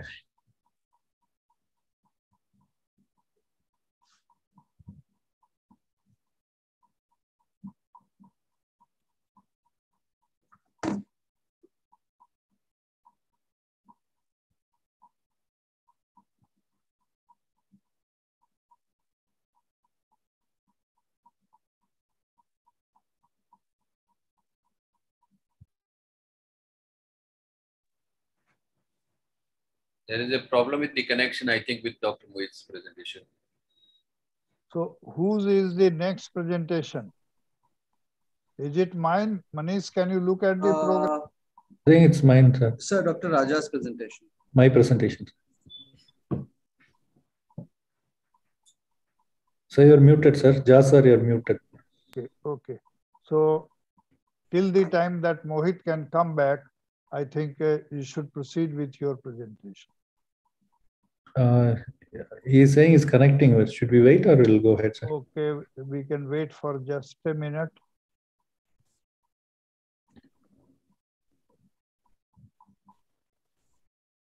So friends, as far as management of gout is concerned, we have to look into the armamentarium that we have. Similarly, we always keep on choosing our instruments before going for a particular surgery. So similarly, we have to look into various stages of the disease, and now the disease is not classified as acute and chronic. We say there is a gout flare, there is a intercritical stage, and we can say there is a chronic stage. So we have so many drugs available in our basket, which are basically urate lowering therapy. Are you there? Okay. Dhanasekara, yes, please go ahead. Thank you, Dr. Jha, and all the faculty members of the IOA Rheumatology Committee. I'm going to talk about calcium oxalate and miscellaneous crystal arthropathies. First, we talk about oxalate crystal deposition disease. This is a type of very uncommon type of arthritis characterized by deposition of calcium oxalate crystals within the synovial fluid, typically seen in patients with hyperoxaluria. It indicates elevated blood oxalate levels, which gets deposited in the tissues. Oxalate is an organic compound that can be generated endogenously via metabolism or incorporated exogenously via the diet. So there are basically two types: primary hyperoxaluria, which is a genetic disorder resulting in endogenous overproduction, or secondary hyperoxaluria, where there is increased absorption from the gut because of high dietary oxalate intake. The typical high oxalate foods include spinach, rhubarb, sweet potatoes, peanuts, and tea.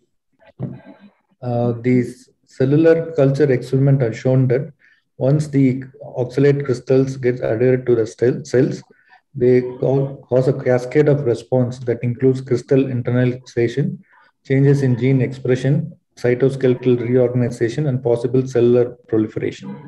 So there is deposition of crystals inside the joint, bone, even vessels, muscles, and nerves. So they present with bone pain, joint pain, can be acute or chronic, skin oxalate deposition, myocardiopathy, obliterative vascular disorders, or periodontitis. So usually the DIP and PIP of the fingers are the commonly affected joints. It also affects wrist, elbow, knee, ankle, and feet. The previously damaged joints like DIP, where there is deposition happens, there is also soft tissue calcification. It mimics erosive osteoarthritis or atypical diuretic-related gout.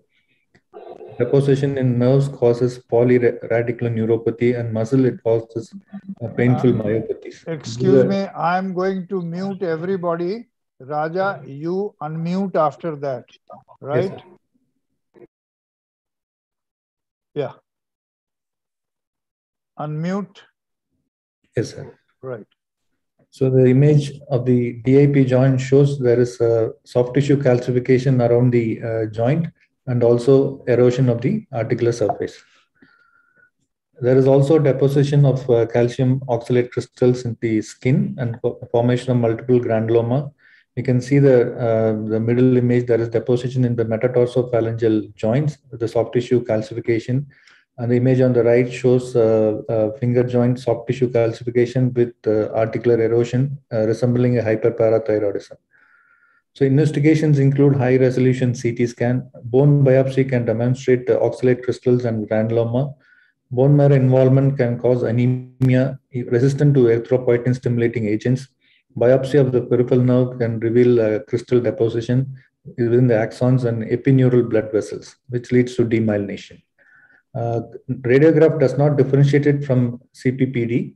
The gold standard in diagnosis demonstration of positively birefringent crystals within the synovial fluid or tissue that stain positive for alizarin red. This is a typical stain used to differentiate this type of arthropathy from other type of crystal arthropathies. Secondary hyperoxaluria can be diagnosis in cases of GI malabsorption like small intestinal resection, bariatric surgery for obesity, chronic pancreatitis, and inflammatory bowel disease.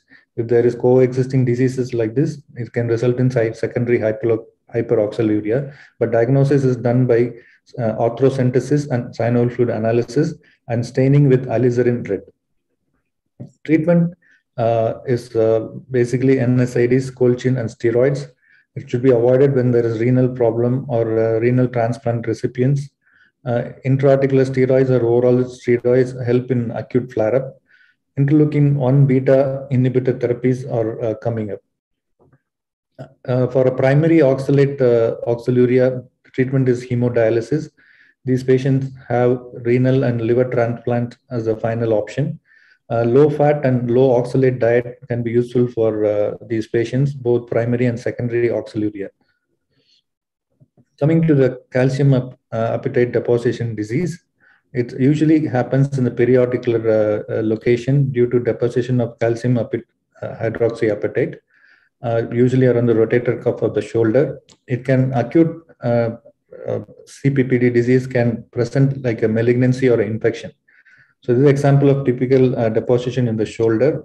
There is a ill-defined, inhomogeneous calcified mass around the rotator cuff insertion. So how do we differentiate it from myositis ossificans? They don't have cortical margins, and these are you have to differentiate diagnose between a tendon or bone avulsion. Bone avulsions have irregular margins, but these CPPD deposition have very smooth margins and homogeneous appearance.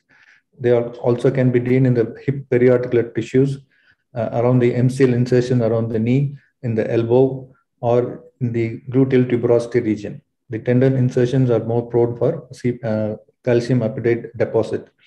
CT scan can show the calcified mass better. MRI shows gross periarticular edema, around soft tissue edema around these calcified spots, and bone scan shows increased uptake. But these type of investigation modality are not necessary. But if you have acute presentation mimicking infection or malignancy, we can use these additional modalities. So acute symptomatic CADD usually can be treated conservatively. Chronic disorders can be treated by minimally invasive techniques or surgery. Extracorporeal short wave therapy are very useful, and barbotage, which we already discussed, is multiple needling of the lesion are also helpful. The last arthropathy I've discussed is ochronotic arthropathy. It was described way back in 1908 by Sir Archibald Gerard as an inborn error of metabolism. It is the first human disease described as transmitted by autosomal recessive inheritance. It is 1 in 2 lakhs to 1 lakh per live birth incidence. The enzyme deficiency is homogenization 1,2-dihydrogenase, leads to accumulation of homogenic acid, which forms a melanin-like polymer, which gets deposited into the cartilage and soft tissues. In knee, the clinical radiological diagnosis is usually not very typical. They have osteoarthritis with inflammatory type of presentation. Sometimes we can have a retrospectively diagnosis with the intradiscal calcification of the intervertebral disc. Sometimes they present with the spontaneous avulsion of tendons like a tendo-Achilles or quadriceps and patellar tendon. So on opening, we find this black deposition. So always it is a retrospective diagnosis. We cannot diagnose ochronosis as a clinical entity unless they have typical presentation like this. This is Osler's sign. There is pigmentation of the sclera or pigmentation in the hand. Retrospectively, we go back and see that the urine on standing becomes dark because of presence of reducing substance, or when you're doing a hemiarthroplasty for fracture neck or a THR for arthritis, we see that there is a melanin type deposition in the cartilage. So This is an example of a patient who had bilateral knee replacement and bilateral hip replacement, shoulder replacement, and spine fusion for ochronotic disease. Due to deposition of the ochronotic pigments in the spinal column, there is neurological compromise which has to be decompressed and stabilized. For the knee, we have done a joint replacement and the shoulder replacement. So one more example of bilateral knee and bilateral hip replacement. The spine X-ray is typical, and we cannot miss this intradiscal calcification, very typical of ochronosis. We have published this series of 34 patients, one of the European Journal of Orthopedic Surgery and Traumatology. So treatment is only conservative. If the patient has symptomatic arthritis, joint replacement is very helpful. With this, I thank you for the opportunity. Right. Thank you, Dr. Raja, for a very good presentation on a very unusual topic. And you have performed, shown all these surgeries which are likely to be performed and the other aspect of management. Mohit, are you back? Yes, sir. Yes, yes. Sir. Please go ahead with your presentation. Yes. Sorry for the interruption. No, you can't help it. I'm going through the same thing. Right.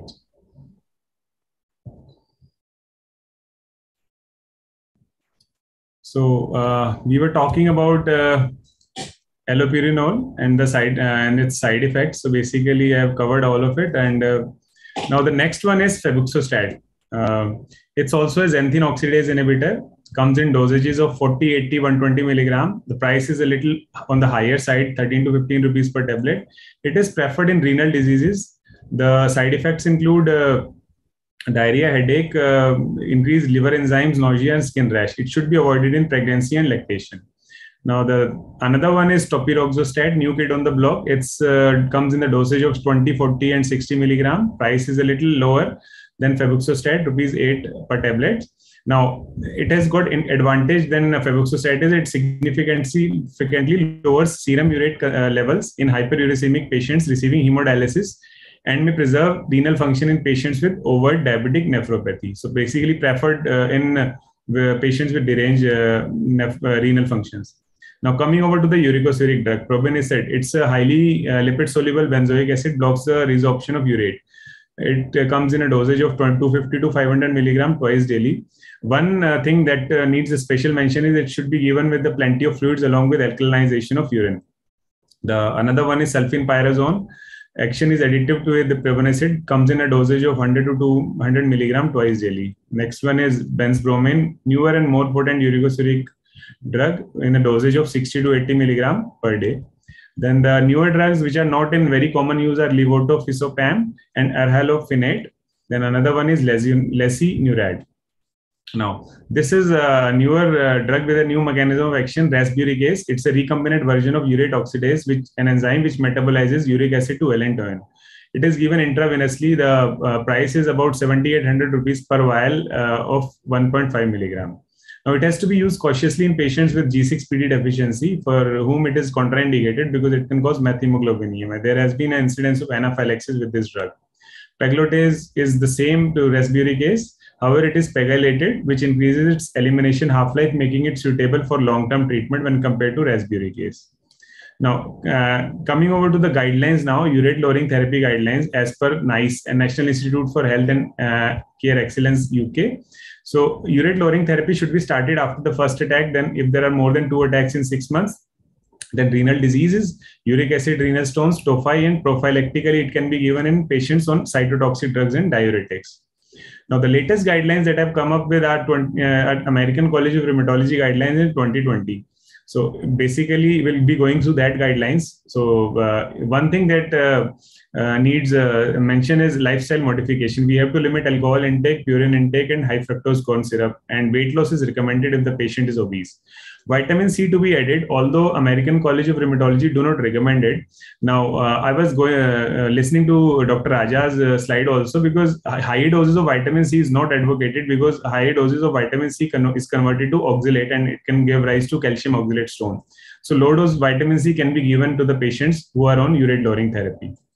Dietary advice, as usual, avoid alcohol, red meat, fish, yeast extract. Then the general principle of treatment are always start with lower dose of drugs irrespective of the ULT class. Now, when to start is when there is subcutaneous tophi, 1 or more, frequent gout flare, 2 or more in a year.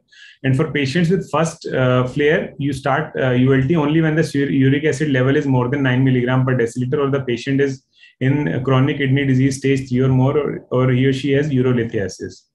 Now, asymptomatic hyperuricemia means there is no gout flare, no tophi, no need to start a urate lowering therapy, only if the patient is asymptomatic and he doesn't have any comorbidities. Sometimes in our clinical practice, we see patients with non-specific pains like backache, shoulder pains, myalgia, in whom uric acid level is high. We can start urate lowering therapy. Then hyperuricemia in cardiovascular patients, you should start urate lowering therapy because the hyperuricemia is itself a pro-inflammatory condition. It causes systemic inflammation, and also it causes uric acid, causes endothelial dysfunction. Hence, there is definite role of hyperuricemia treatment in cardiovascular patient, and same goes with the renal patients. It has been shown to delay the progression of renal failure in patients of renal disease if we treat hyperuricemia. Now, allopurinol should be preferred over all other drugs, including those in patients with CKD stage 3 or more. Then xanthine oxidase inhibitor preferred over uricosuric acid as such. Then concomitant anti-inflammatory prophylaxis therapy for at least 3 to 6 months whenever we are starting urate lowering therapy. Then start urate lowering therapy even during gout flare, as the patient is more compliant and he will listen to the doctor. Now, there is a concept called treat to target therapy, in which we titrate the dose as per the uric acid level for a serum uric acid target of less than 6 milligram per deciliter. This includes patient's education, shared decision making, and treat to target protocols. Now, a few points that need special mentions with allopurinol are we need to screen the patients with HLA-B star 5801, especially in patients of Southeast Asian and African American descent, as incidence of Stevens-Johnson syndrome is high in these patients. If allopurinol allergy is present and other oral urate lowering drugs are contraindicated, then desensitization has to be done with allopurinol and it has to be started. Febuxostat should be avoided in patients with cardiovascular disease or those with fresh cardiovascular events. Then uricosuric acid, before starting, as I mentioned, we have to improve the hydration. We have to give plenty of fluids. We can alkalinize the urine also, but there is no need to check urinary uric acid levels. Now, when to switch to other xanthine oxidase inhibitors in urate lowering therapy? You start with allopurinol first. If still there is an incidence of frequent gout flare or subcutaneous tophi, we switch to febuxostat or topiroxostat rather than starting on uricosurics. Then even if after the uricosurics, if the patient is not getting relieved and if the patient continues to have frequent flares or subcutaneous tophi, then pegloticase therapy, which is intravenous therapy, can be started. Now, gout flare, as discussed, we can give 3 drugs: glucocorticoids, NSAIDs, and colchicine. Then there are certain second-line drugs which are still in experimental phase. IL-1 inhibitor like anakinra and canakinumab, which can be given beyond supportive or analgesic treatment. For hospitalized patients who cannot take oral medicine, glucocorticoids preferred over IL inhibitor, 1 inhibitors, or ACTH. Topical ice can be used as a local adjuvant treatment. Now, talking about the special condition, those who are on anticoagulants, low dose colchicine, if not contraindicated, is the best, convenient, efficacious drug because it has no effect on blood clotting and there is no need for joint arthrocentesis or injection. Then oral glucocorticoids only if there is a polyarticular involvement, but we have to rule out history of peptic ulcer disease or GI bleeding. Then joint aspiration and glucocorticoid injection can be given, but we have to do coagulation profile first in order to avoid hemarthrosis. Then one NSAID that can be given in those patients who are on anticoagulant is celecoxib because it does not have the antiplatelet property as other NSAIDs have. Now, short-acting interleukin-1 inhibitor like anakinra and canakinumab subcutaneously can be given in patients with who are on anticoagulants. Now, pregnancy and lactation, glucocorticoids are preferred one. NSAIDs can be given before 30 weeks of gestation, as after that it can cause premature closure of ductus arteriosus later, and it should be avoided in renal dysfunction. Now, Ravi Sauhta. Yeah, colchicine is contraindicated in both pregnancy and lactation. And in lactating female, either glucocorticoids or NSAIDs can be given. Now, in older adults, glucocorticoids are preferred, generally given because they are given for the short terms. Now, end-stage kidney disease and transplantation, we give intra-articular, oral, or parenteral glucocorticoids. NSAIDs should be completely avoided, but they can be used sometimes if the patient is on chronic hemodialysis with no residual kidney function. If the patient has residual kidney function, it should be avoided altogether. Now, colchicine is also to be avoided as it is not removed by dialysis. Now, sometimes we have situation where the patient with gout has hypertension. So we have to see that we have to stop hydrochlorothiazides as they cause a hyperuricemia, and then we switch over to losartan, which is a mild uricosuric agent. Now, there is no need to stop aspirin in low doses. However, in higher doses, we can't give that. But if patient has got cardiovascular comorbidities and aspirin has to be given, then it can be given in low doses. There are a lot of studies on that. Now, regarding the dyslipidemia patients, no need to add fenofibrates if dyslipidemia is present, because fenofibrate do not offer additional advantage of lowering the uric acid levels. Now, here I conclude my presentation. Thank you so much.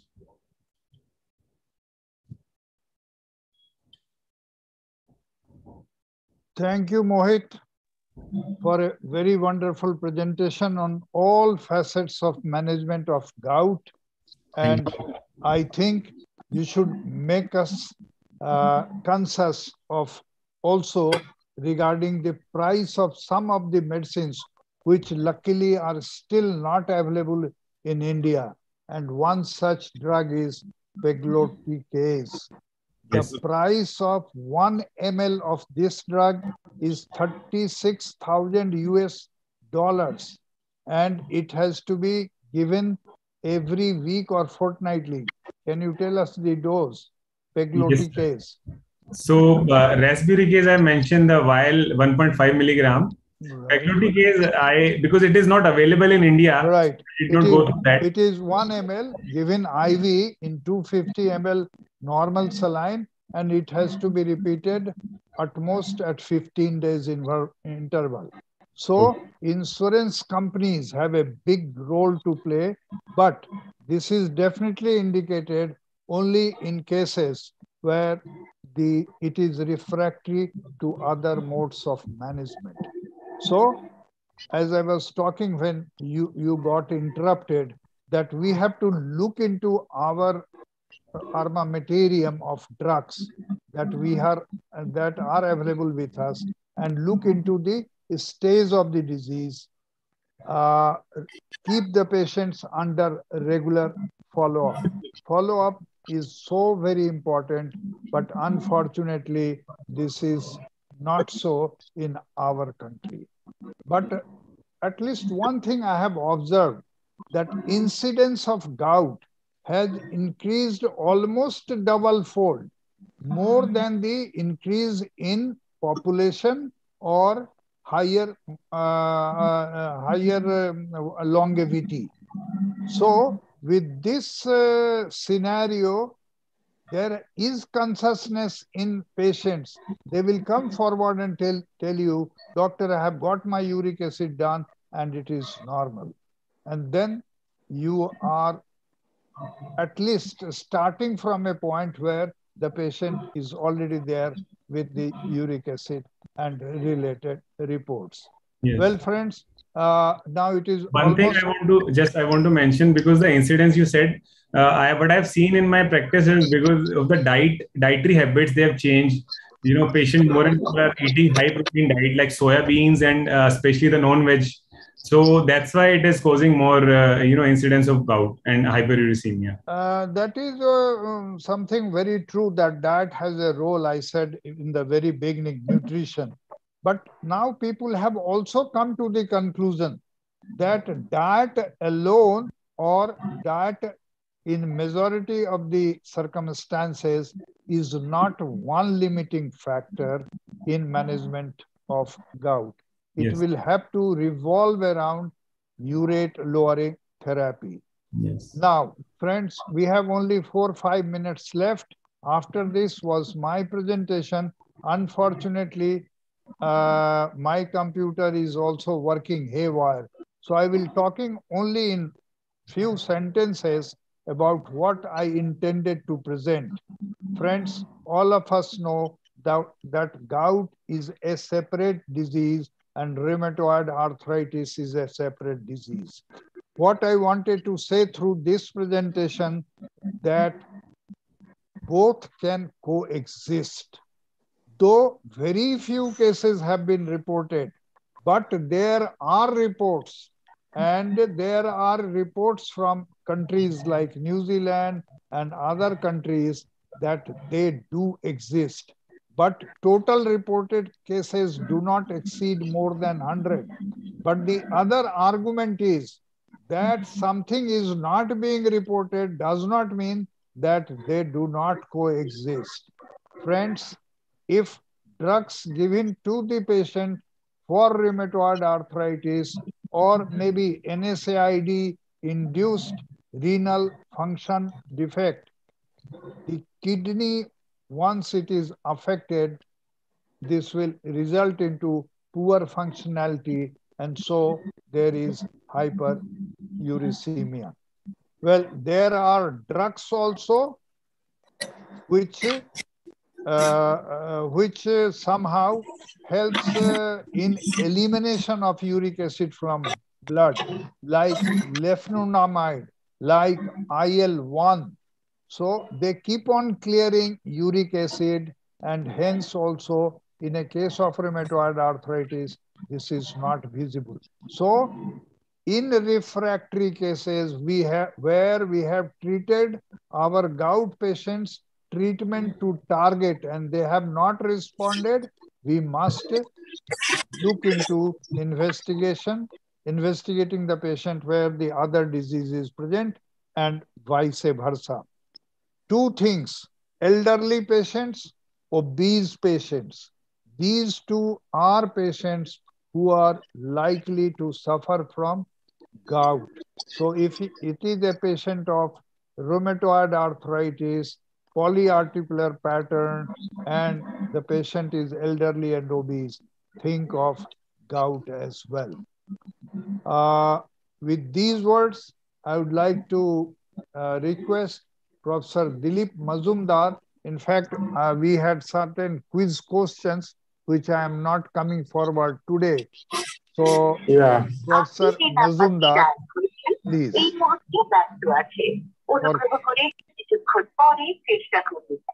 Actually, thank you, Professor Jha. It is too late today. Right.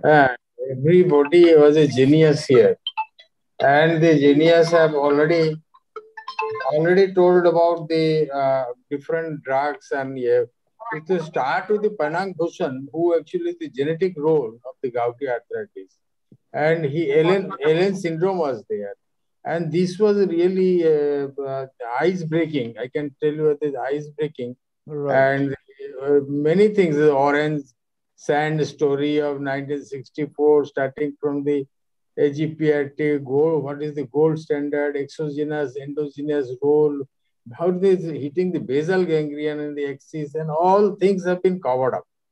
And this was a marvelous thing that I was there.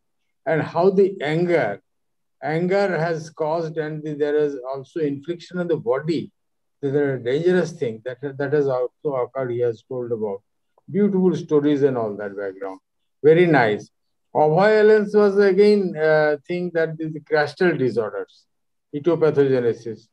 And he has again told about the endogenous and exogenous these things, and the gout pathology, and how the 36% only develop gout, and gouty trophy, how it becomes chronic, and acute attack, chronic attack, what is the background, and urate overproduction, how it has been there with the cytokinins and this neutrophils, how they are actually acting over the atrophy to inflammation and all that. This inflammation going forth to actually mimic the rheumatoid arthritis in the small joints. So targeted therapy, he has actually told about the calcium oxalate and all. Then comes the Ravi Sauhta. Ravi Sauhta actually, he has got the forgotten crystals of the calcium pyrophosphate. So this CPPD that is causing this pseudo gout, and classifications from 1 to 4. Again, the same thing he has also pointed out is 36%. have got the chronic final outcome. So there are risk factors of the CPVP. The CPVP risk factors are type A to type F, and that cause actually the pseudo gout. So this his clinical history, clinical examination, and all things have been he has given in a nice way. And in joint aspiration, and he also told about the Milwaukee shoulder that you also pointed out, the Milwaukee shoulder and the knee problems, whether it can be confused with the Cox infection or not, that you have told. So fluid analysis is important to find out both. Whether the fluid analysis you have done, that will actually prove that whether it is going for Cox or not. Then Manish actually told, I think Manish become the man of the match because he, what, where, when, all these things he have the when to actually hold the knife. Whether they will wait for bursting with the, by the atrophy through the skin out, or the white fluid that will be coming out, then we will hold the knife. No, he has done in a nice way, and the location is very important where you have to go for the operations. The TKR or the TKR longevity of the implant will be more on that. You also see for that, and the regulations to be followed. What is the regulations? That is the most important is the vascularity. If the vascularity is less and you are doing the operation, then what will happen? All disaster will occur. So gentle handling of these tissues and repeated debridement he has and thorough wash. So Mohit Arora has again, he has told about the medical management. All new, all drugs he has told about, but allopurinol and colchicine therapy, he has also, and again, one thing he has told about the ACTH. This ACTH we actually do use in case of adrenal suppression. But he has also hinted about that thing, glucocorticoid therapy. There are 3 layers of that. Intraarticular hydrocortisone after respiration, but must have a culture because septic artery is also confused. Dhanasekara Raja, yeah, calcium oxalate and miscellaneous crystals. So again, he also told about the primary 2 types, secondary, and joint has got the chronic finger joints, and the most is the common is the finger joints and the knee. So in investigation of HRCT, that bone biopsy, and positive alizarin red, alizarin positive, alizarin red staining, that is important for those crystals. So the CPPD shoulder involvement, again, he has told about the ESWT, that is actually therapy, short wave therapy, and multiple needling. And he has also pointed out the melanin-like pigmentation in the presentation of the position in this joint. The spontaneous avulsion of tendons and the pigmentation of the sclera, and oncotic also arthropathy, chronic arthropathy, but TKR is advisable. Then comes the Amarnath. Amarnath has actually, I could not, I was, some disturbance was there, but still like coexistence, the gout and these investigations of the crystal arthropathies he has told about, and he has told radiological investigation.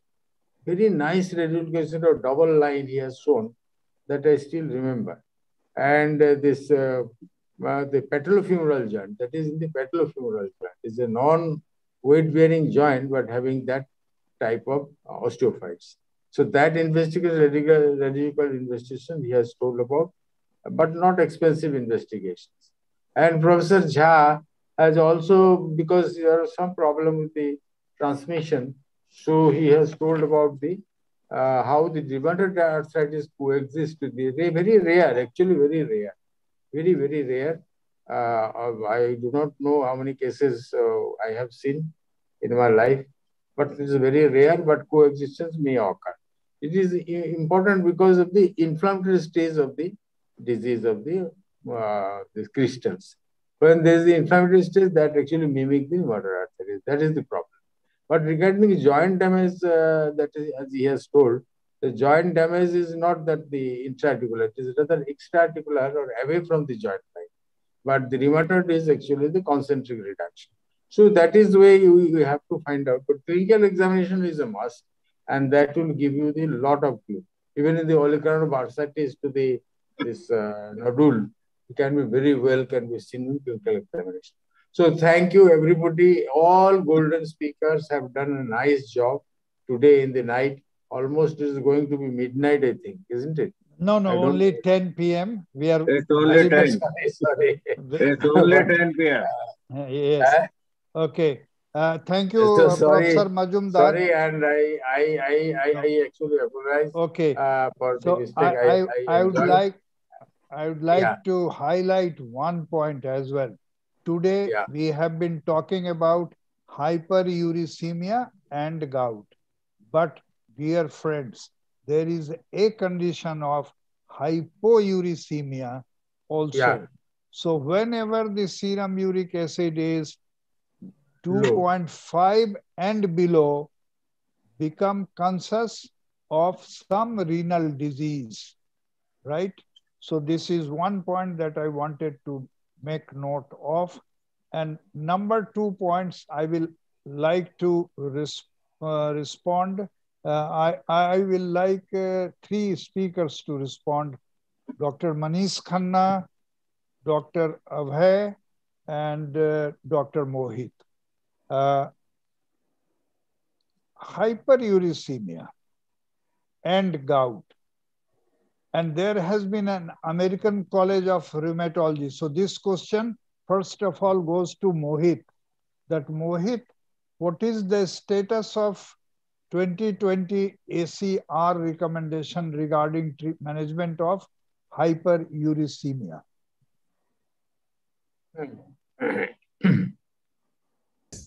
Like I said, as per the ACR guidelines in asymptomatic hyperuricemia, they don't recommend any urate lowering therapy.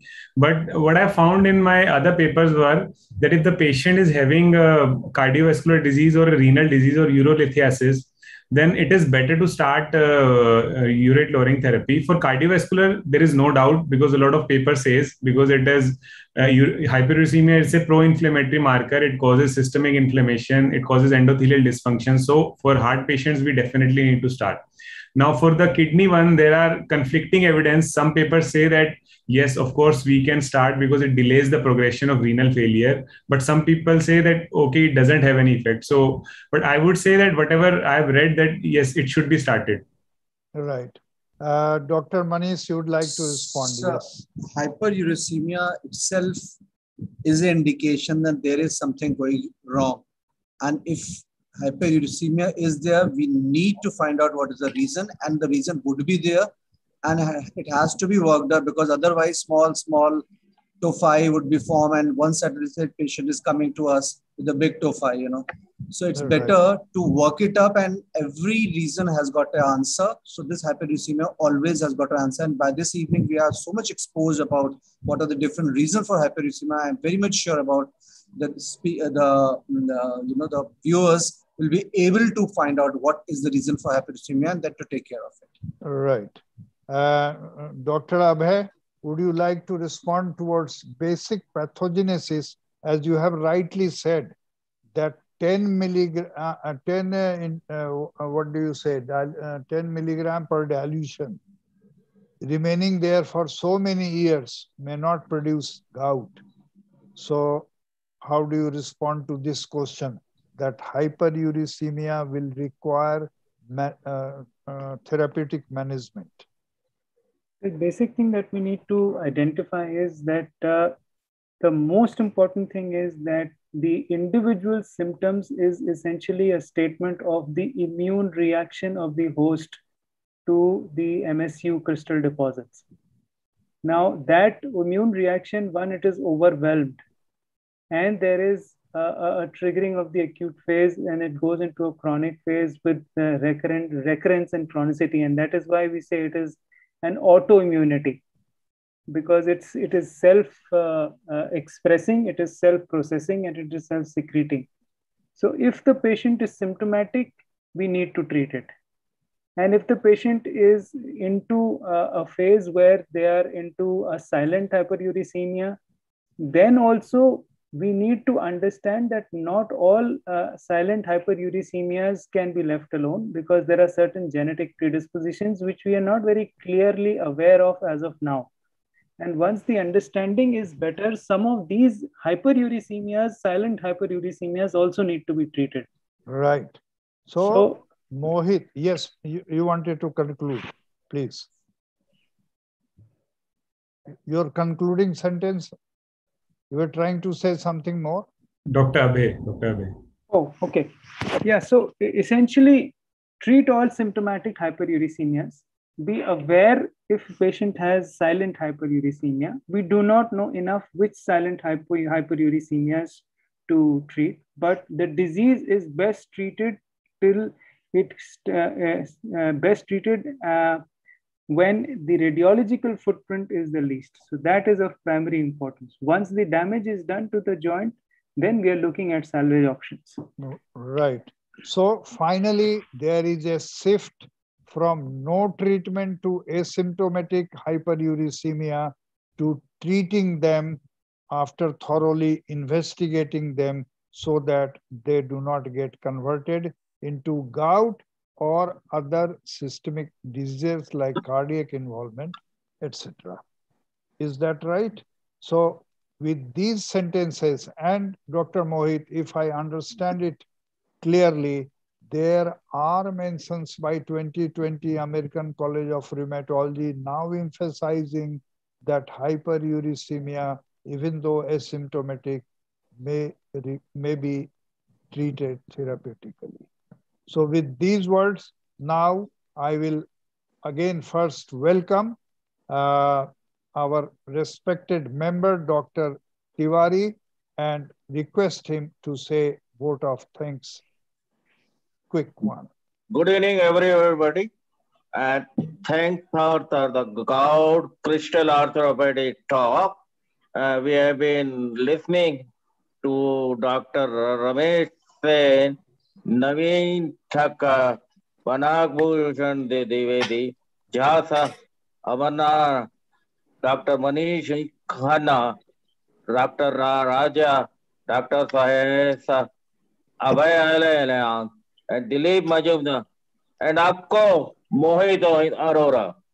So today we had the galaxy of all the stars sitting at one place and discussing the very difficult task and making the thing simple for the common man. Now we know some basic things, where to operate, where to start the medicine, and now how we have to proceed.